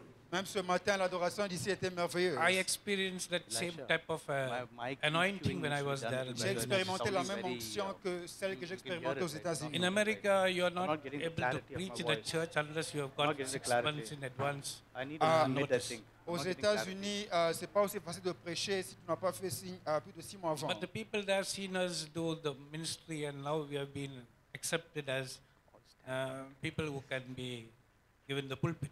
Et dans les mystères que j'ai visités, les gens quand nous ont vus, They're ils ont very accepté careful comme les gens peuvent they're very prêcher. careful who they allow to speak in their churches. Ils sont très prudents quant à te donner le droit de prêcher dans leur église. I thank the Lord for giving me the opportunity, first of all, to be in the United Et States. je dis d'abord merci à Dieu de m'avoir donné l'opportunité d'être aux And États-Unis. even my friends who really opened their doors and homes for me, Et même mes amis qui m'ont ouvert leurs portes. they were really very good, kind-hearted people. Ils étaient des personnes merveilleuses. And most of them were Indians. Et Most of them are Indians. la plupart d'eux sont indiens. Because God gave me a wonderful ministry to the Facebook to reach to people around the world. Parce que Dieu m'a donné un ministère qu'à travers Facebook, je puisse atteindre un grand nombre de gens à travers le None monde. of these people I've met personally in my life. Aucune de ces gens, je l'ai rencontré personnellement dans ma vie. But I've been a blessing to them when I've been in India through the Facebook. Mais j'ai été une bénédiction pour eux en étant en Inde, utilisant Facebook. I went and prayed for people in the hospitals. Je suis parti prier pour les gens dans les I hôpitaux. went to nursing homes. Et je suis allé dans les auberges. People who were not walking started to walk. Et les gens qui ne marchaient pas ont commencé à marcher. People who were not talking started to talk. Les gens qui ne pouvaient plus parler ont commencé à parler. But we know one thing is because the church here was praying for me. Vous savez pourquoi? Parce que l'église ici prie aussi pour moi. When I entered the United States, Quand je suis arrivé aux États-Unis, the first experience I had was la première expérience que j'ai eue my luggage never arrived. est que je n'ai pas retrouvé mes bagages. And I have to attend the wedding on the next day. Et je devais attendre le jour suivant. So the first thing is we started with prayer. Et la première chose, c'est que nous avons commencé avec la When you prière. have nothing to wear, On n'avait rien à you porter. definitely pray. Et on a quand même prié. And so we started praying in the hotel room. On a commencé à prier à l'hôtel. And my wife and myself were a little worried. Et ma femme et moi, on a essayé de travailler dessus. But we spoke to the people in the airlines. Mais nous allons parler aux agents. And they told us, sir, we will get your luggage to you by tomorrow morning. Ils ont dit que nous allons vous apporter vos bagages demain In matin. America, if they say something, they do it and they show it. Et quand ils disent quelque chose, ils le font. And so just next day morning, Alors le lendemain matin, we were using all the towels and bed sheets and all. on a utilisé nos essuies et tout ce qu'on pouvait porter dessus. But my wife said, go and see what happened, find out what happened about luggage. Il dit, je ne sais pas exactement ce qui se passe par rapport aux bagages. So I prayed and went down. Et j'ai prié, je me suis déplacé vers l'extérieur. 1, 2, 3, 4. 4 of my luggage pieces are there. Et quand je suis allé à l'extérieur, j'ai retrouvé tous mes 4 bagages. We are very sorry, one note also. Et c'était en bon état. Thank God, God was good. Nous bénissons Dieu parce qu'il était bon. Hallelujah. Amen. I know many times my brother also has traveled to the United States. Dieu sait que à maintes reprises, mon frère a eu aussi à voyager aux And his États-Unis. luggage reached after 2 or 3 days sometimes. Et lui aussi, de fois, il retrouvait les bagages 2 ou 3 jours après. So it happens to many people like that. Alors, de fois, ça arrive, ça se passe avec beaucoup de gens. So the person who invited me, he came to receive me. Alors, la personne qui m'a envoyé est venue me visiter. And he told me, don't worry, pastor. Et m'a dit, ne t'inquiète pas, pasteur. If your luggage doesn't arrive, Si tes bagages n'arrivent pas, we'll take you and buy you the clothes. nous allons t'amener acheter d'autres vêtements. Even though it arrived, Même si les bagages sont they were very arrivés. good to us. Il a été They kept to bon their envers nous. words. Il a respecté sa parole. And also, I thank God for the wonderful time that He has given me to once again have an opening to go back there. Et je dis aussi merci à Dieu pour l'autre opportunité qui me donne de revenir Because encore. I went for a wedding Parce que je suis parti pour un mariage. in a church that was like the African crowd here. Et dans You might l'église, have vous seen in the étiez, pictures. comme vous pouvez le voir, il y avait des Africains.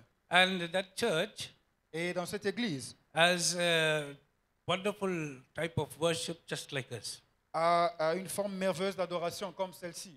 And I had the opportunity to attend a wedding in the church, Et j'ai l'opportunité d'assister à ce culte de mariage. a dedication in the church, Et une dédication dans ce mariage. finally a funeral also in the church. Et même le moment de funérailles dans cette église. So the pastor told me, Alors le pasteur m'a dit, you are a lucky man. tu as de la grâce. Because there the funerals are not crying and sorrowful.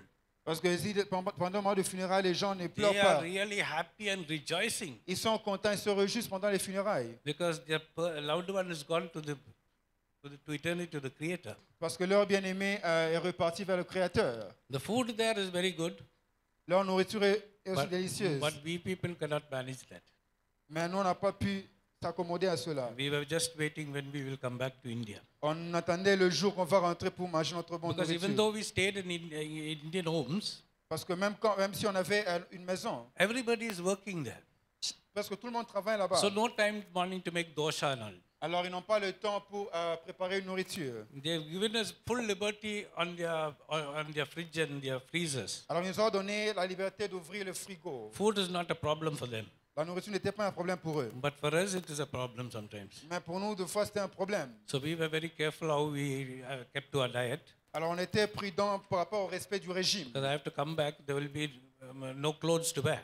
Parce que si on retournait, on pourrait peut-être manquer de quoi se So we vêtir. were very careful how we consumed the food there. Alors on était prudent sur comment manger leur nourriture. But there's an opportunity and an opening for our church to go to these kind of places. Mais il y a une opportunité pour notre église enfin d'aller et être une bénédiction. In fact, they are all watching me now live on the telecast. En fait, ils sont en train de nous suivre en ligne. The pastor that you're seeing there now is a pastor of a church that has a very big congregation. Le pasteur que vous voyez, c'est le pasteur titulaire de l'église, la très grande And after assemblée. the service, he came, he met me, Et après les cultes, il est venu vers moi, il and m'a he told me, rencontré. Pastor, next time you're coming, you must inform me in advance. Et il m'a dit, la prochaine fois, il And faudra me another dire person en that you avance. just now saw, his name is Joy P. Woman.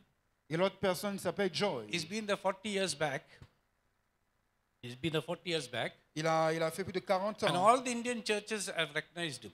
Et il a participé dans We beaucoup need to d'églises pray for indiennes. him. Yesterday he phoned me up and he said that he had a heart problem and 4 stents have been put in. Et nous devons prier pour lui parce qu'il a un problème de cœur. They found 4 blocks in his arteries. Ils ont trouvé, le sang s'est coagulé, a formé 4 blocs He dans was son cœur. supposed to come over here, Et il était censé venir en Inde. but we will pray that he will become okay and come back. Mais nous allons prier qu'il reprenne sa bonne santé. God gave me an opportunity to go and pray for a judge in the hospital. Mais ils m'ont donné l'opportunité d'aller prier pour quelqu'un dans un And she hôpital. was released the next day itself from the hospital. Et elle a été libérée le jour suivant. And she is now recovering. Et là, maintenant, elle est en bonne santé. Many things happened in our ministry there. Beaucoup de choses sont passées dans mon ministère. And quand we je suis aux believe États-Unis. it is because God's grace was there, your prayer was there, and people really responded to it. Et nous croyons que la grâce de Dieu était là et les gens ont eu à prier pour nous. Keep praying for us again. Continuons à prier pour nous. God willing, there are more doors opened out again for us to go and minister. Dieu voulant, il y aura encore beaucoup d'autres portes qui vont s'ouvrir pour le Maybe ministère. if we cannot go, we will send our pastors from here. Peut-être que nous pourrons encore établir un pasteur de là. It all depends if Brother Wilson Burgess, who invited me, Il y a une sorte qui m'a invité. he's got a ministry there. Il a aussi un ministère là-bas. He's a big businessman. C'est un grand homme d'affaires. And so far, anybody who he has invited has got a visa. Et tout le monde qui m'a envoyé me posait si j'avais le visa. So I spoke to him about my nephews. Et je lui ai parlé par rapport à mes neveux. And he said, Pastor, anytime you want them to come, you tell me, I will send an invitation. Et il dit, à chaque fois que tu veux que tes neveux viennent, fais-moi signe, je vais leur envoyer So there are a lot l'invitation. of opportunities that our pastors from the church can go and make use of. Alors il y a beaucoup d'opportunités que les pasteurs de notre église peuvent aller et jouir de cela. But I have decided, Mais j'ai décidé, since it's a 10-year visa, comme c'est un visa qui a 10 I ans, am going to go every year. je vais commencer à repartir là-bas chaque I'm année. going to make use of it. Je vais utiliser ce visa. And the Lord gave us another one grace. Et si Dieu te donne une grâce, They asked us, how long you want to stay? il dit, tu veux rester pendant combien de We jours? said, we came for the wedding. Il dit, je suis venu juste pour le Our mariage. tickets are for 1 month. Et nous sommes là juste pour un mois. But they said, Mais ils m'ont dit, at immigration, à we are l'immigration, giving you 6 months. You want, you stay or you go. ils peuvent te donner 6 mois. Si tu veux, tu peux rester ou repartir. So we can go back again if you want in another week. Ça veut dire, tu peux encore repartir si tu veux une autre Because semaine. already we have got a 6-month visa with us. Donc, ça veut dire, I mean, stay visa. on te donne un séjour de 6 mois. But we are not going. Mais nous ne voulons pas revenir pour l'instant. India is the best place for us. L'Inde est le meilleur endroit pour nous. At least we can eat dosha, Alors, nous idli, pouvons sambar, manger toute nos nourritures and be indiennes. happy. Praise the Lord. Amen. And another place that I also went is Indian restaurant called Bay Leaf. Et un autre endroit où je suis parti, c'est un ministère appelé Billy. Brother Frank is a man from Andhra, Et l'homme que j'ai rencontré, il vient de Angra. and he's a wonderful gentleman. Et c'est un homme merveilleux. He has looked after 10 young people from India, Il a eu à prendre soin de 10 giving jeunes them board Indiens. and lodging free Il leur a donné la nourriture tout gratuitement. because they went there looking for a job. Et ils sont partis aux États-Unis pour chercher du They travail. found no jobs. Quand ils n'ont pas trouvé du They were travail, studying there. ils étudient. So he gave them jobs in his restaurant, Alors il leur a donné récemment le gave travail. them food in his home, Il leur donne de la nourriture chez and a lui. place to stay. Et ils sont contents de rester là-bas. 8 of them have found new jobs and gone by themselves. 8 d'entre eux ont trouvé le travail. Maintenant, 2 ils se people prennent. are left back there. Et 2 n'ont pas encore trouvé. We believe we will pray for them. Nous allons prier pour eux. And before I close, I want to pray for all the people that I met in the United States. Et avant de finir, j'aimerais prier pour tous ceux In dont one j'ai rencontré aux sentence, I pray, États-Unis. Lord, as you have blessed America, you bless each and every one that opened their doors, their churches, their pulpits, and their, Lord, places for us to share the word and be an encouragement to them. We pray that you will heal, touch, deliver, and continue to bless that nation in Jesus' name. Amen. Okay, thank you.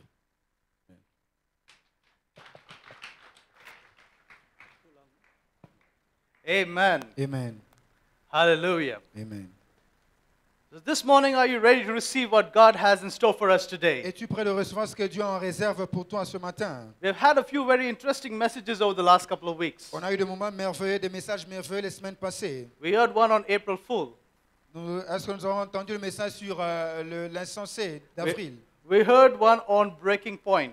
Nous avons eu le message sur le point de rupture. Well, God has got something very interesting for you today. Mais Dieu a une chose intéressante aujourd'hui. So let me start with this phrase that we hear quite often. Alors laissez-moi commencer avec cette phrase que nous entendons si souvent. How many of you have heard of this phrase, life is a race? Combien d'entre nous ont déjà entendu cette phrase, la vie est une course? If you heard of it, can I just see your hands? Peux-tu lever quickly? ta main si tu as déjà entendu cette phrase?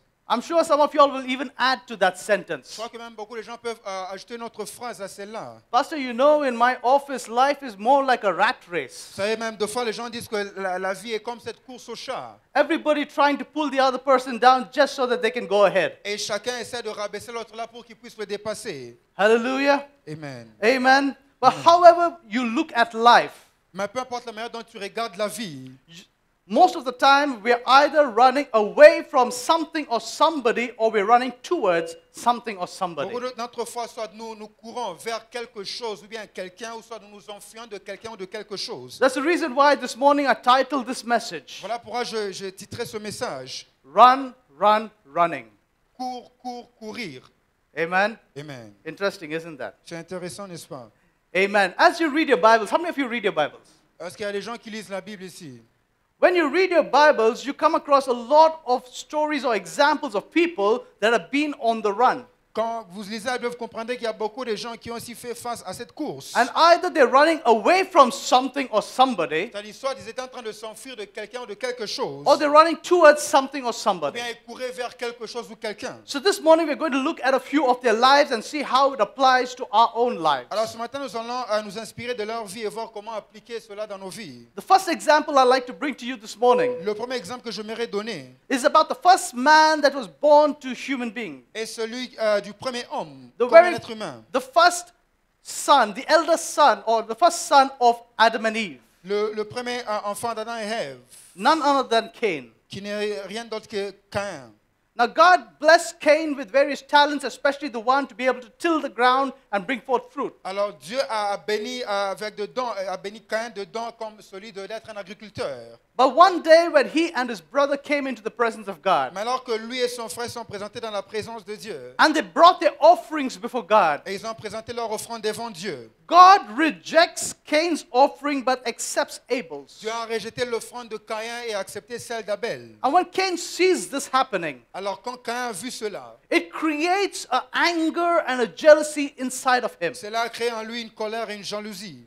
So bitter was that anger within him Cette colère était très amère. that one day while he was in the field with his brother Abel, Qu'un jour, alors qu'il était au champ avec son frère Abel, that anger within him explodes and he kills his brother. cette colère a explosé et il a tué son frère. And then we go to Genesis chapter 4, Et quand nous lisons Genèse chapitre 4, reading verse 10 to verses à 12. partir du 10e au 12e verset, And this is what God is telling Cain. écoutez ce que Dieu dit à Caïn. And he said, "What have you done? Et il dit, qu'as-tu fait? The voice of your brother's blood cries out to me from the ground. La voix du sang de ton frère crie de la terre jusqu'à moi. So now you are cursed from the earth, Maintenant tu seras maudit de la terre, which has opened its mouth to receive your brother's blood from your hands. qui a ouvert sa bouche pour recevoir de ta main le sang de ton frère. When you till the ground, Quand tu cultiveras le sol, it shall no longer yield strength il te to donnera you. plus sa richesse. A fugitive and a vagabond you shall be on the earth." Tu seras errant et vagabond sur la terre. As a punishment for what Cain did, Comme une punition à ce que Caïn a fait, he was made to live a life of a fugitive and a vagabond. il a été soumis à vivre une vie comme étant quelqu'un qui erre et comme un vagabond. Was Cain given ample warning before he committed the sin? Est-ce que Caïn a été averti avant qu'il commette ce péché? Yes, if you read verses 6 and verses 7, you see God telling him, "Cain, be careful. Sin is waiting at your doorstep, waiting to come and take control." Oui, Dieu l'a averti au verset 6. Dieu dit, Caïn, le péché se tient sur ta porte, mais tu peux le vaincre. With all of that warning from God himself, Cain allowed his emotions to get the better of him. Malgré l'avertissement que Dieu lui a donné, Caïn a fait à ce que les émotions prennent sa tête. And as a result, he was now made to be a man on the run. Et comme un résultat, il a été soumis à être quelqu'un qui s'enfuit ou bien un errant. Sometimes when we look back in our lives De fois quand nous regardons nos vies, at the things that we have done because of our emotions or because out of impulse, quand nous regardons les choses que nous faisons à cause de certaines impulsions, à cause des émotions, that probably we have a lot of regret about today. probablement nous en regrettons après. And we ask ourselves the question, did I have a warning before I did that? Est-ce que nous posons la question de savoir, ai-je été averti avant de le faire? And many a times the answer that comes back to us is yes. Et généralement, la réponse, c'est toujours oui, on a été averti. Because you see that God in his way speaks to you and tells you, don't do that. Parce qu'on voit toujours Dieu dans ce voie t'avertir pour te dire, ne fais pas cela. Either through his word, soit à travers sa parole, through your conscience, ou bien à travers ta conscience, or sometimes even through friends around you. ou soit même à travers les amis qui t'environnent. But many a times we let our emotions get the better of us. Mais beaucoup de fois, nous laissons que les émotions prennent le dessus. Many a times we let anger take control. Nous laissons que la colère prenne le contrôle de nos vies. And after that, we live a lifetime of regret. Et après, nous vivons une vie de regret. And sometimes this regret causes us to keep running and running away from our situations. Et de fois, ce regret nous pousse à nous enfuir de nos situations. Another example I'd like to bring to you this morning, Un autre exemple que j'aimerais apporter, and this we're going to dwell on a little bit more today, et nous allons un peu rester dessus pendant un long moment, is the example of Jacob. c'est l'exemple de Jacob. Now, Jacob was the younger son of Isaac. Alors Jacob était le deuxième fils d'Isaac. He was his mother's favorite. C'était le bien-aimé de sa mère. His mother loved him like crazy. Sa mère l'aimait à la folie. Now, the time came that his father was too old, Alors le temps vint où son père était vieux. and he was about to bless his children. Et il était prêt à bénir ses enfants. Now, Rebekah knew that Esau, being the eldest, would receive the bigger portion of the blessing. Et Rebecca savait que Ésaü, étant le fils aîné, devait recevoir la grande portion de la bénédiction. Because that was what the tradition of that day Parce que was. cela était conforme à la tradition. So what does she do? Alors qu'est-ce qu'elle a fait? She speaks to Jacob, Elle a parlé à Jacob. and she convinces him to disguise as Esau to deceive his father. Elle a convaincu Jacob de se déguiser en son frère pour qu'il puisse tromper son père.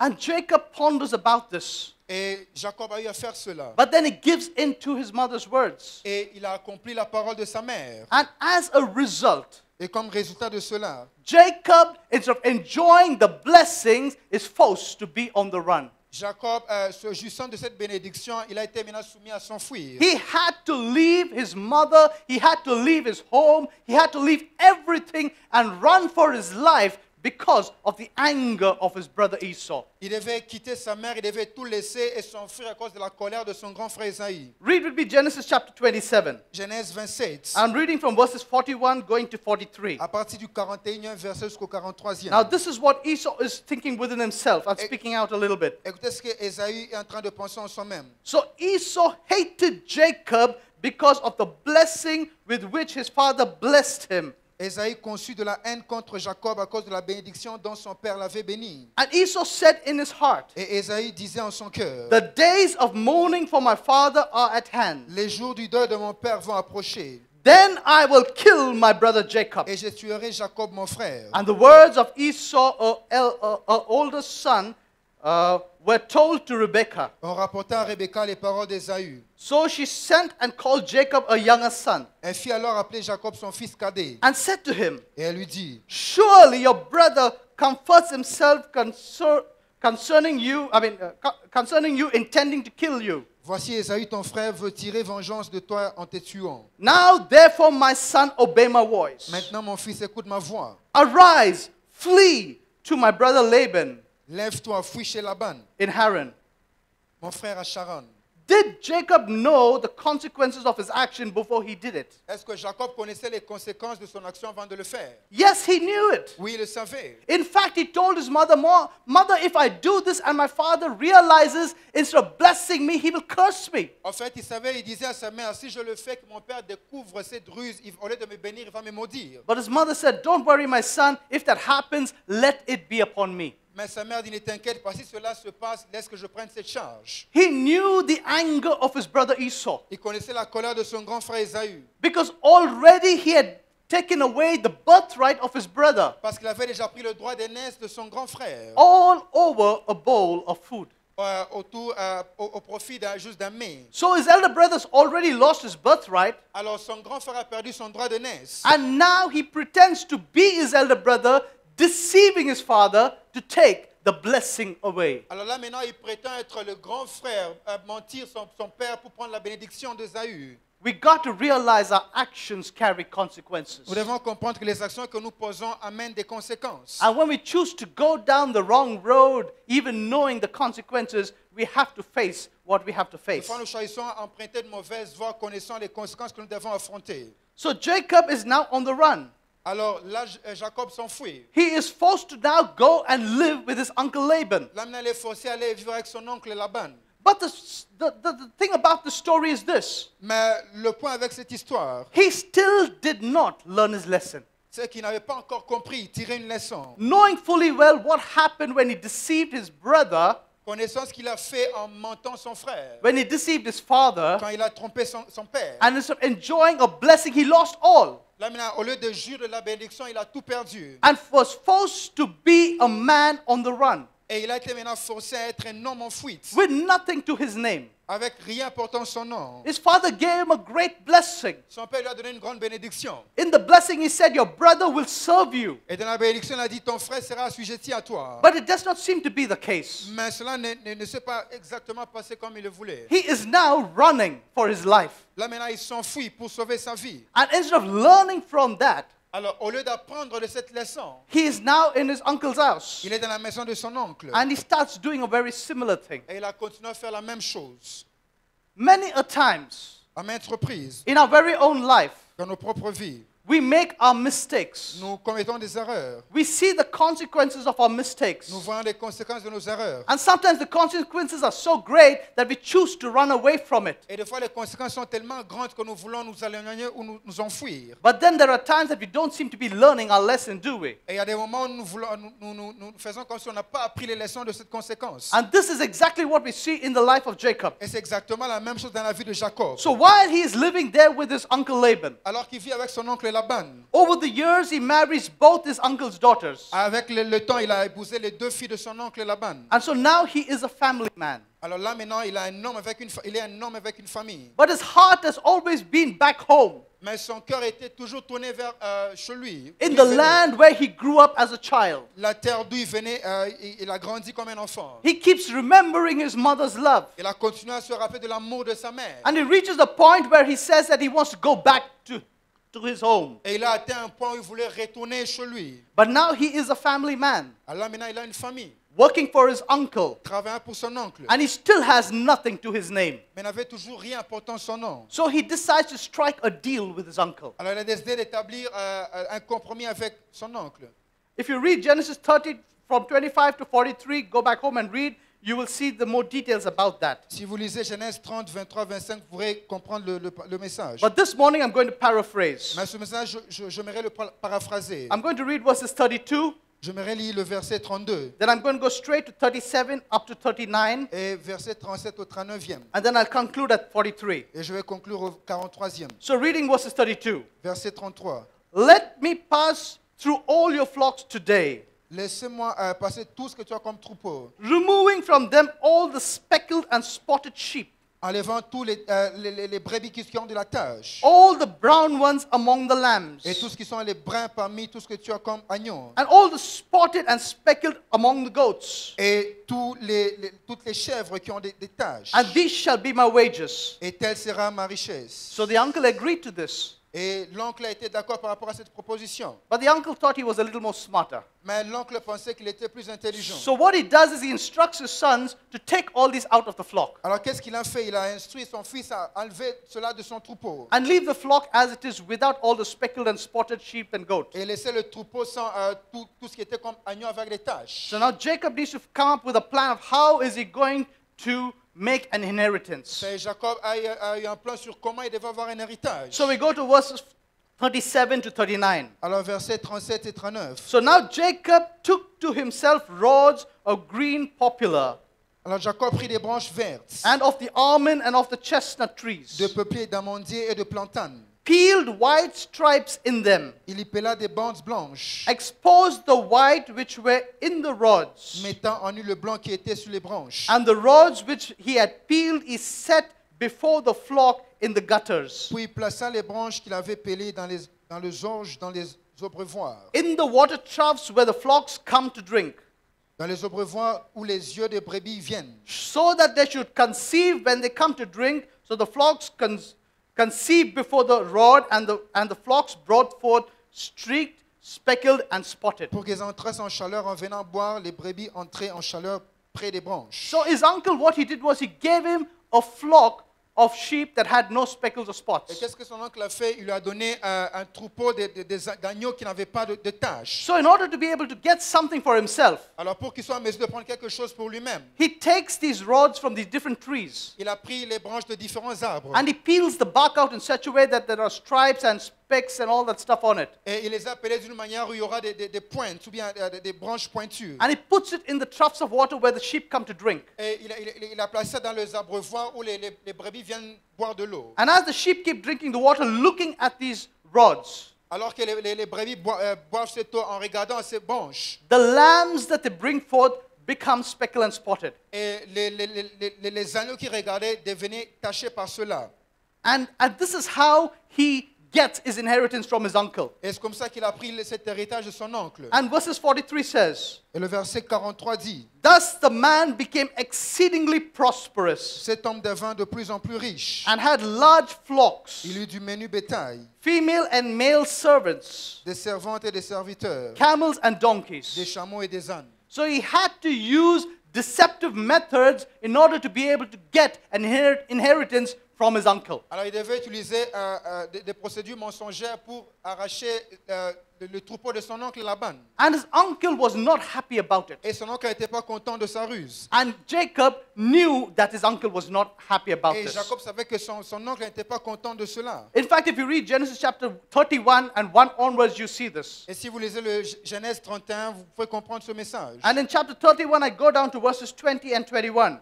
Genèse 31 à partir du 20e et 21e verset. Because Jacob realized his uncle was not happy about this, he decided to run away from his uncle too. Parce qu'il a compris que son oncle n'était pas content, il a encore décidé de s'enfuir. Verses 20 and 21 says this. Genèse 31 à partir du 21e verset. And Jacob stole away, Il s'enfuit. unknown to Laban the Syrian, Il se leva, traversa le fleuve in that he did not tell him that he intended to flee. et ne lui dit rien de ce qu'il voulait s'enfuir. And he fled with all that he had. Et il s'enfuit avec tout ce qu'il avait. He arose and crossed the river Il s'éteint et traversa la rivière and headed toward the mountains in Gilead. et se dirigea vers la montagne de Galade.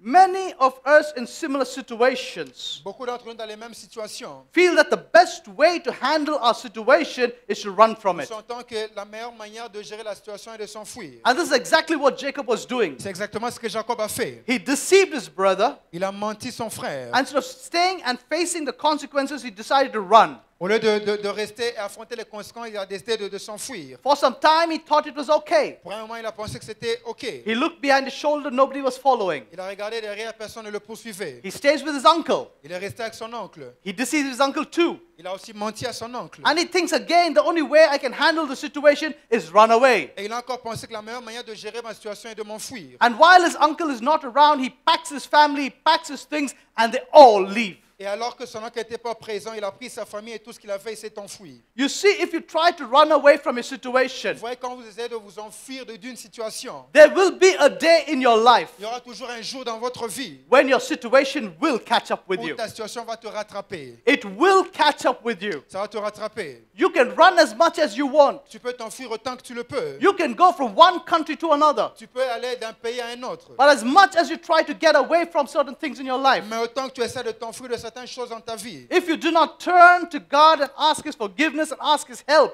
si tu ne retournes pas vers Dieu pour lui demander son aide et son pardon, one day you will have to sit to a banquet of consequences. un jour tu auras à faire face aux conséquences. And this is what happened in Jacob's life. Et c'est ce qui est arrivé dans la vie de Jacob. He ran from one situation. Il s'est enfui d'une situation. He thought it was okay. Il pensait que tout allait bien. He committed the same thing again in another place. Il a commis la même chose à un autre endroit. And now he's running again. Et là maintenant il s'enfuit encore. And Laban chases after Jacob. Et Laban a poursuivi Jacob. But God is there with Jacob. Mais Dieu était là avec Jacob. And God speaks to Laban and says, Et Dieu a parlé à Laban lui disant, be careful what you say to Jacob. sois prudent de ce que tu dis à Jacob. Do not speak to him anything good or bad. Ne dis rien de bon ou de mal. And because God intervened in that situation, Et parce que Dieu est intervenu dans cette situation, a situation that could have borne very severe consequences for Jacob, une situation qui devait apporter de mauvaises conséquences dans la vie de Jacob. Laban had the ability to take away Jacob's family and everything that Jacob owned and to to be able to kill Jacob. Laban avait la possibilité d'arracher tout ce que Jacob avait et de tuer Jacob. But because God intervened in that Mais situation, parce que Dieu est intervenu dans cette situation, a situation that could have been the worst in Jacob's une life situation qui devait être la pire dans la vie de Jacob, turned around to become a blessing. a été changée en une bénédiction. And Laban makes peace with Jacob. Laban a eu à faire la paix avec Jacob And they depart from each other in peace. et ils se sont séparés en paix. But the story is not over. Mais l'histoire n'était pas encore finie. Jacob is heading home. Jacob se dirigeant vers la maison. And guess who's waiting for him back home? Et devinez qui l'attendait à la maison. Even after all of these years of being away, Même après tout ce temps que Jacob n'était pas à la maison, his brother has not yet forgiven him. son frère ne l'avait pas encore pardonné. His brother is still boiling with anger, waiting to get hold of Jacob. Son frère était toujours en colère, attendant son retour. And Jacob knows what is going to come around. Et Jacob savait ce qui devait se passer. And he is worried. Et il s'inquiétait. He does not know what to do now. Il ne savait pas que faire maintenant. He does not know where to turn. Il ne savait pas à qui me tourner. He has used all of his intellect. Il a utilisé toute sa raison. He has used all of his wisdom. Il a utilisé toute sa sagesse. But the only thing that has ever gotten him is into deeper trouble. Mais la seule chose qu'il devait faire, c'est entrer dans ce trouble. This is so common in our lives too. C'est aussi commun dans nos vies. When we get ourselves into a mess, Quand nous entrons dans une vie qui est dans le désordre, dans un problème, instead of turning to God for a solution, au lieu de tourner à Dieu pour la solution, we try to solve the problem in our own intellect, nous cherchons à résoudre le problème par notre propre intellect, with our own wisdom, avec notre propre sagesse, depending sometimes on the words and advice of others around us. dépendant de fois des conseils des gens. And many times our situation gets worse. Et la plupart des fois, nos situations s'empirent. Many times we dig the pit even deeper. Et des fois, nous creusons encore profondément ce puits dans lequel nous sommes. Many times we reach a point where you are suffocating under the problem. Et des fois, tu atteins un point où le problème est en train de t'étouffer. So Jacob reaches this point in his life. Alors Jacob a atteint ce point dans sa vie. It's like a breaking point for him. C'est comme un point de rupture pour lui. So what he does is this. Alors qu'est-ce qu'il a fait? He sends a few of his servants ahead of him Il a envoyé un nombre de ses serviteurs devant lui, with gifts for his brother to be able to calm the anger. avec des présents ou des cadeaux pour son frère pour apaiser sa colère. And then he divides his company into two parts. Et il a divisé le troupeau qu'il avait en deux.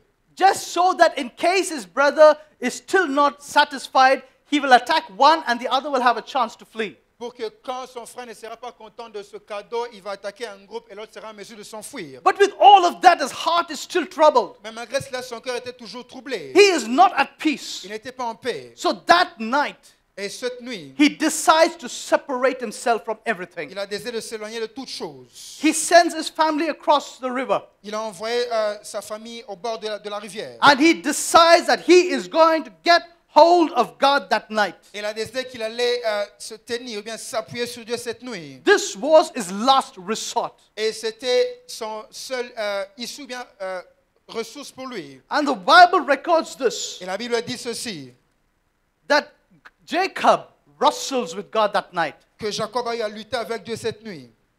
How many of us have been in situations like this? Combien d'entre nous ont déjà affronté ce genre de situation Where we go to God as our last resort. où tu vas vers Dieu comme étant la seule solution? We have to reach a point when we have to keep telling ourselves, you know what, I'm done running. Nous devons atteindre un point où on te dit, je suis fatigué de m'enfuir. You know, enough is enough. Trop, c'est trop.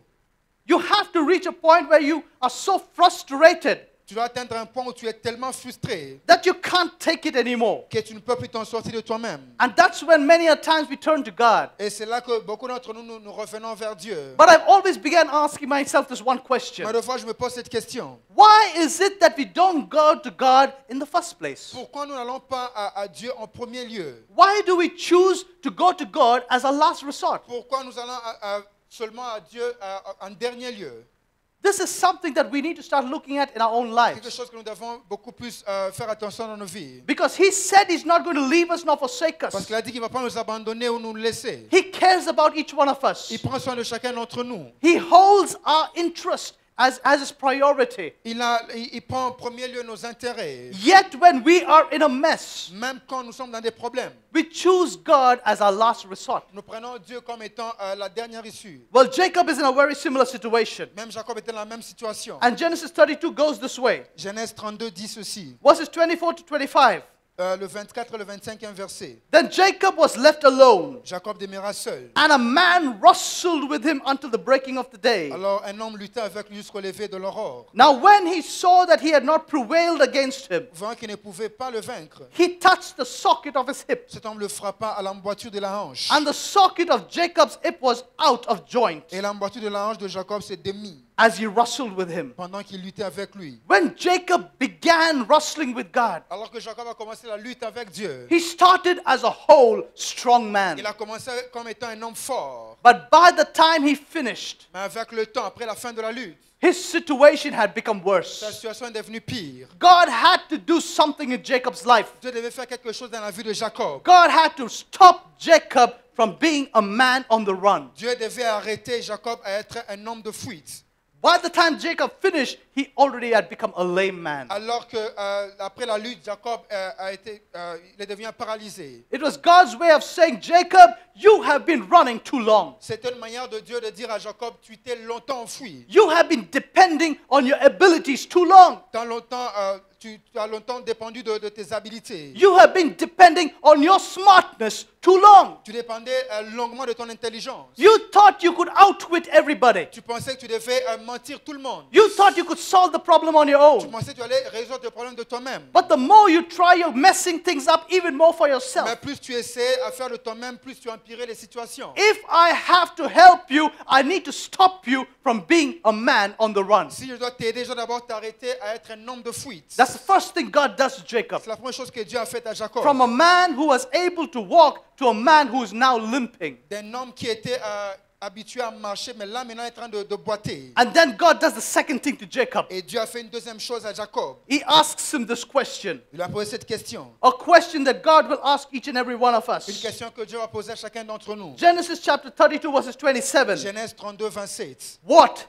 is your name? Quel est ton nom? And Jacob replies, Jacob. Et il répondit Jacob. Why did God ask Jacob this question? Pourquoi Dieu lui a posé cette question? It was not about whether your name is Adam, Eve, Jacob, Joseph, Ce n'est pas question de ton nom, que tu t'appelles Jacob, Ève ou Joseph. but he was trying to get Jacob to realize something. Mais il voulait que Jacob réalise une chose. God was asking Jacob, who are you? Dieu demande à Jacob, qui es-tu? And Jacob had to come to the realization and say, God, I am a deceiver. Et Jacob devait réaliser que Dieu, je suis un menteur. Unless you're willing to admit to yourself À moins que tu ne sois volontiers habilité à admettre de toi-même and to God et dire à Dieu who you are, qui tu es. he will not be able to change it around for Il you. ne sera pas en mesure de changer la situation pour toi. Because till you reach the point of self-realization, Jusqu'à ce que tu atteignes un point où tu réalises de toi-même. you will always go back into doing the same things again and again. Tu vas toujours rentrer et faire les mêmes choses encore et encore. And God asked him this. He asked Jacob to realize and to admit who he was. Et Dieu demande à Jacob de réaliser qui il était. And when Jacob came to that point of self-realization, he said, God, I am a deceiver. Et quand il a compris, il a réalisé qu'il était un usurpateur. It is in my nature to deceive Il dit, people. c'est dans ma nature de mentir ou de tromper les gens. It is in me automatically to cheat people. C'est en moi, c'est automatique le fait de mentir ou bien tricher, mentir les gens. That's when God told him, Jacob, C'est là que Dieu lui a dit, Jacob, from now onwards, désormais, you will no longer be tu Jacob, ne seras plus appelé Jacob, but you will be Israel. mais tu seras appelé Israël. Verses 28 Verset 28 of chapter 32. du 32e chapitre. And this is what he says. Écoutez ce qu'il dit. And he said, your name shall no longer be called Ton Jacob, nom ne sera plus Jacob, but Israel. mais tu seras appelé For Israël. you have struggled with God and with men, Quand tu as lutté avec Dieu, avec des hommes, and have prevailed. et tu as été vainqueur. What God is saying is Qu'est-ce this. que Dieu est en train de dire? I am taking you from being a deceiver, Il dit, je te prends du fait d'être un menteur. and I'm making you a man who has found favor with Et God je fais and with man. de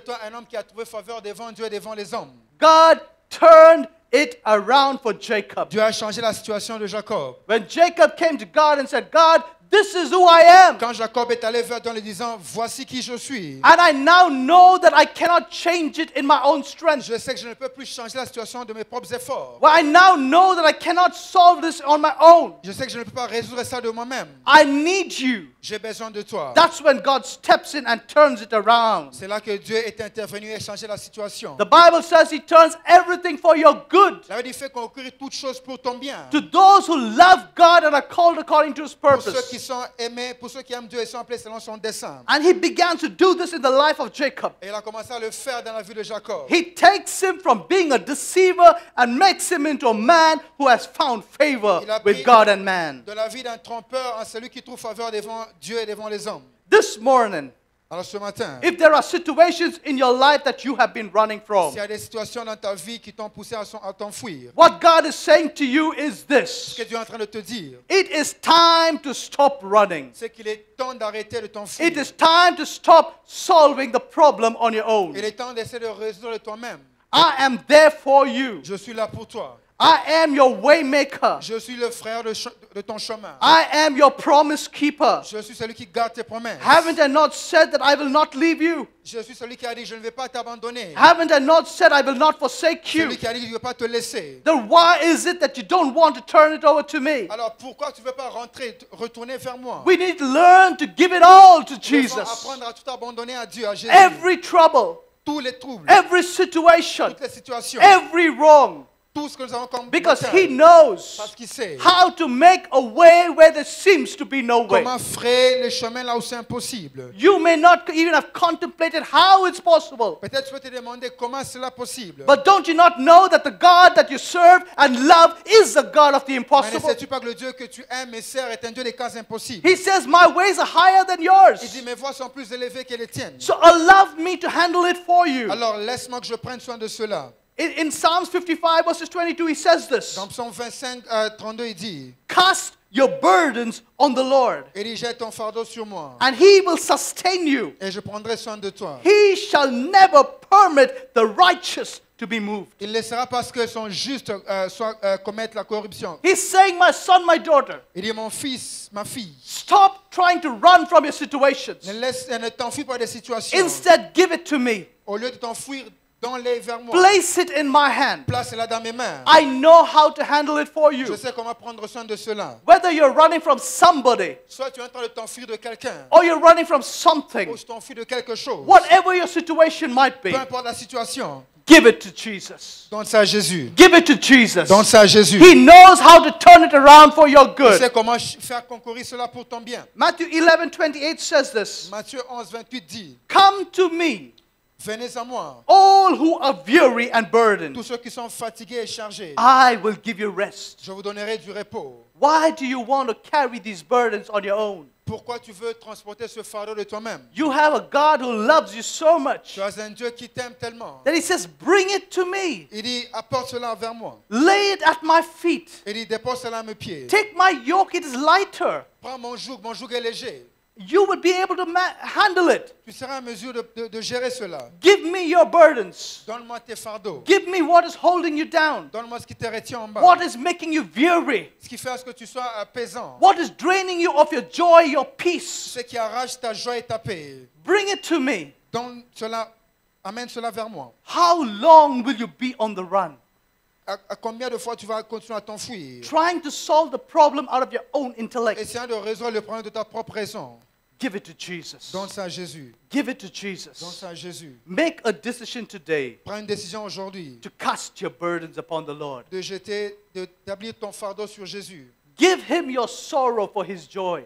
Donne-lui tes chagrins pour qu'il te donne sa joie. Give Him the garments of sadness for the garments of joy. Donne-lui cette robe de tristesse pour qu'il te donne la robe de justice. He has not only exchanged His life for yours, He wants to exchange His peace for your problem. Non seulement qu'il a échangé sa vie pour la tienne, mais il va aussi échanger sa paix pour tes problèmes.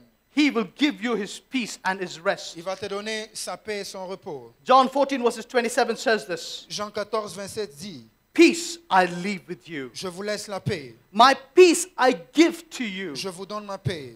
Not as the world gives do I give you. Je ne vous donne pas comme le monde donne. Let not your heart be troubled. Que votre cœur ne se trouble point Neither let it be et afraid. ne s'alarme point.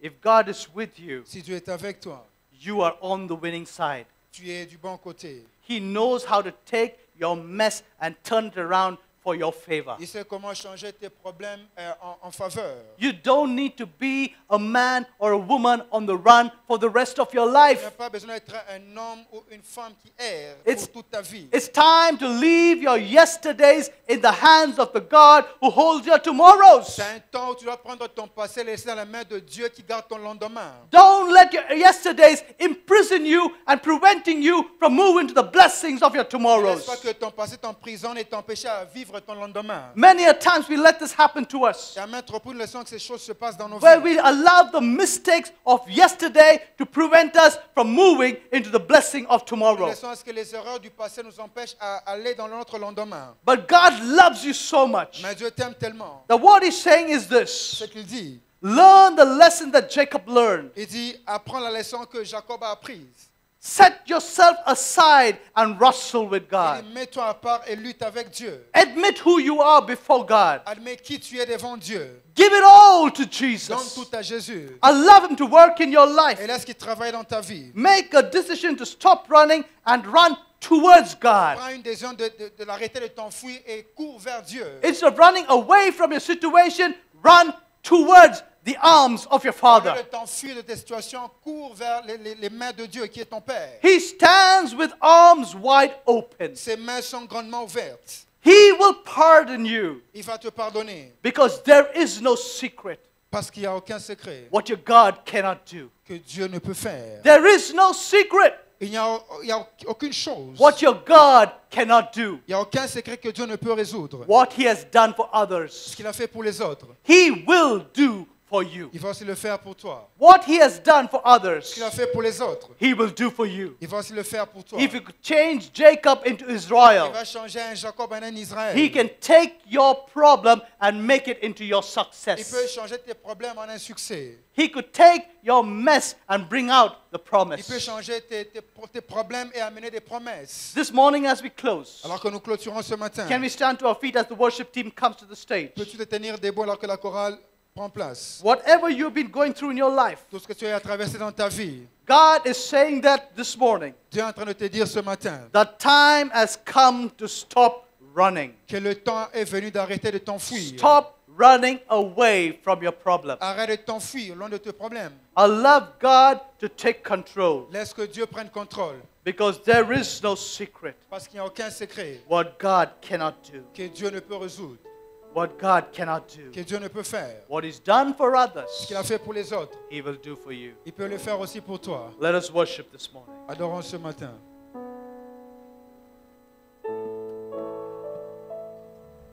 It is no secret what God can do,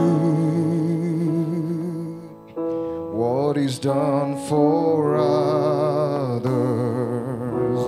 He'll do for you. With arms wide open, He'll pardon you. It is no secret what God can do. Can we all join together as we sing that one more On peut time? tous chanter cette It chanson. is no secret what God can do. What is done for others, He will do for you.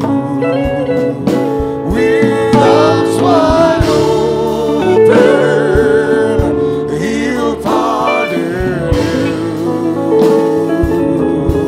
It is no secret what God can do. One more time. It is no secret what God can do. What is done for others, He'll do for you. His arms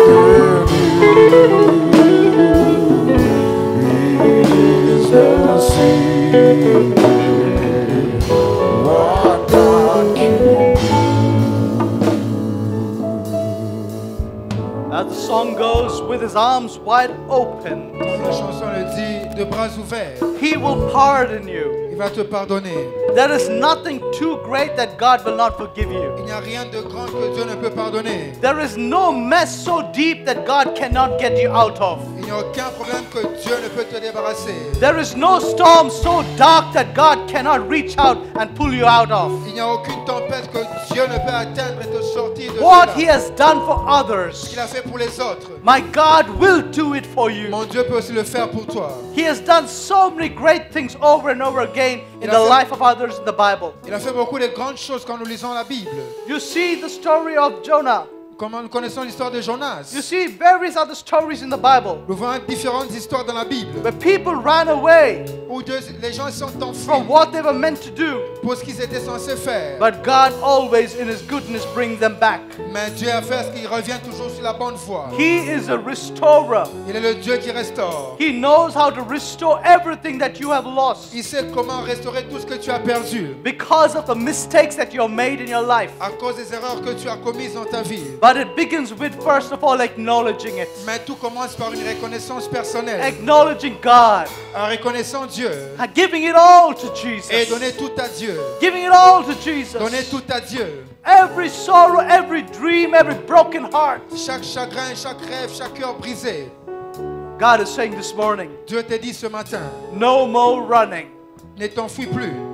Just dwell in the secret place of the Most High. Demeure dans le lieu secret du Dieu très haut. Just rest in His presence. Repose-toi dans sa présence. Just be still and know that He is your God. Sois seulement calme et vois qu'il est ton Dieu.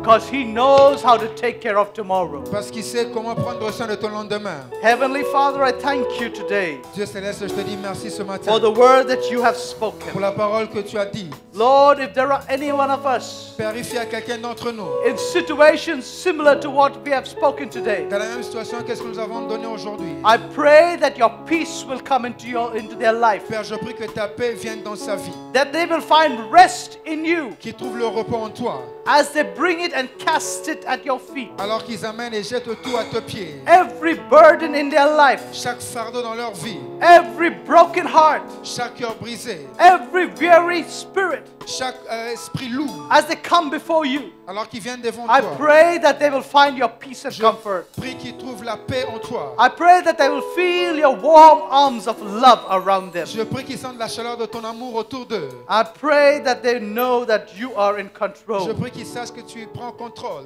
That they can turn around and tell the world that looks at them, all is well. Et qu'ils peuvent rentrer et témoigner de ce que tu as fait. Because my God is on the throne. Parce que mon Dieu est sur le trône. Father, I pray this morning Père, je prie ce matin that your peace will surround them. que ta paix les entoure. Your peace that passes understanding. Ta paix qui dépasse toute intelligence. Help them, Lord, Tu les aides to find rest in you. à trouver le repos en toi. In Jesus' name I pray. Au nom de Jésus, nous prions. Amen. Amen. Amen. Amen. Let's give the Lord a clap offering this Est-ce qu'on peut morning. acclamer le Hallelujah. Seigneur? Amen. Let's be seated for a quick moment. On peut se rasseoir pour un moment. Amen. Amen. After service, we will be having the baptism classes. Après le culte, nous aurons la classe de baptême. It will be right here in the sanctuary. Se passera ici, dans So, dans all l'église. those who have given your names, please stay back and meet Pastor Stephen. Tous ceux qui ont donné leur nom, prière de rester et rencontrer le pasteur Stephen. And if you have not given your name, but you are interested in knowing more about baptism, please attend this class too. Si tu n'as pas encore donné ton nom, mais tu veux connaître plus le baptême, tu peux aussi rester. Hallelujah. Amen. Is there anybody celebrating their birthdays this Y week? a-t-il quelqu'un qui fête son anniversaire cette semaine? Any birthdays? Une fête d'anniversaire. Please, if you don't mind joining us in the front, we would like to just wish you as a family. Pourriez-vous venir devant alors que nous voulons faire le souhait comme une famille? Okay, feeling a little shy. Amen. Don't worry, we won't. No hot seat. Amen. Is there anybody in the mezzanine floor celebrating their birthdays? Quelqu'un qui fait son anniversaire cette semaine? Can we wish these two sisters for their birthday this Est-ce qu'on peut morning? souhaiter les deux sœurs? Happy birthday to you.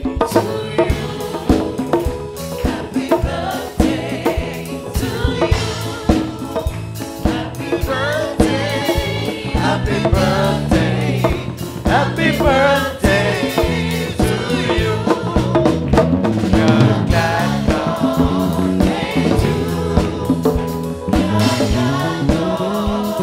Even today's anniversary.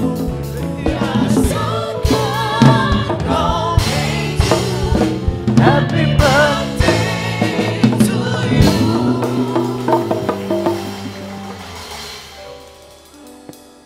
Is anybody celebrating their wedding anniversary this week? Est-ce que quelqu'un qui fait son anniversaire de mariage?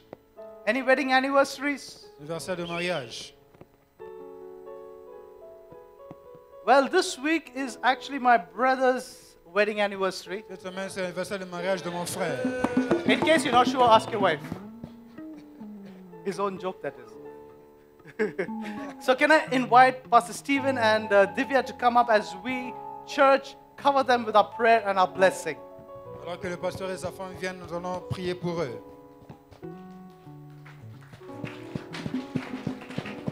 And as they make their way to the front, Alors qu'ils s'avancent, can I request my mother to pray a blessing over both of them as they step into a new year together as a family?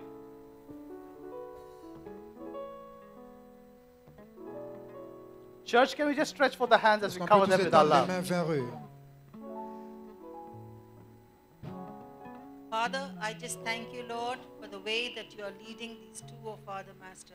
I just pray, oh Lord, a special blessing upon their lives this year, oh Father, Lord, as they walk into a new life, oh Lord, Master, a new year of blessings, a new year.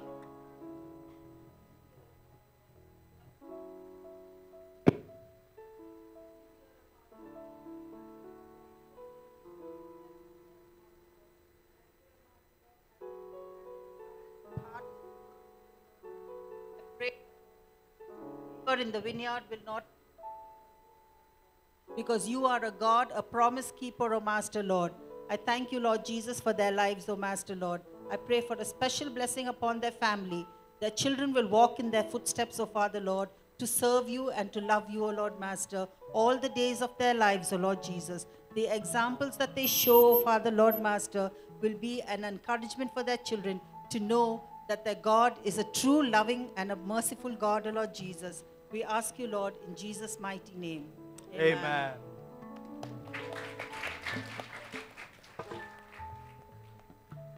Amen. Can we stand to our feet as we receive Est-ce the qu'on peut se tenir benediction this debout alors que nous morning? recevons la bénédiction ce matin?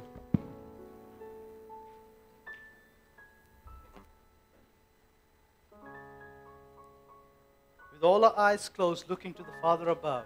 Nos yeux fermés, nous focalisons sur le Seigneur, Now unto Him à celui who's able to keep you from falling qui peut te préserver de toute chute and to present you faultless before the et Father. te présenter sans faute devant le Père. May His Spirit be with you this week, Que son esprit soit avec toi cette semaine, helping you to be a testimony wherever you go. t'aidant à être un témoignage partout où tu vas. May you find His comfort and peace in every situation that you face in Que life. tu retrouves son réconfort et sa paix dans toute situation que tu affrontes dans ta vie. And through it all, Et au-dessus de tout, may He receive the glory, que lui seul reçoive la gloire, honor, and praise. l'honneur et la louange. In Jesus' name I pray. Au nom de Jésus. Amen. Amen.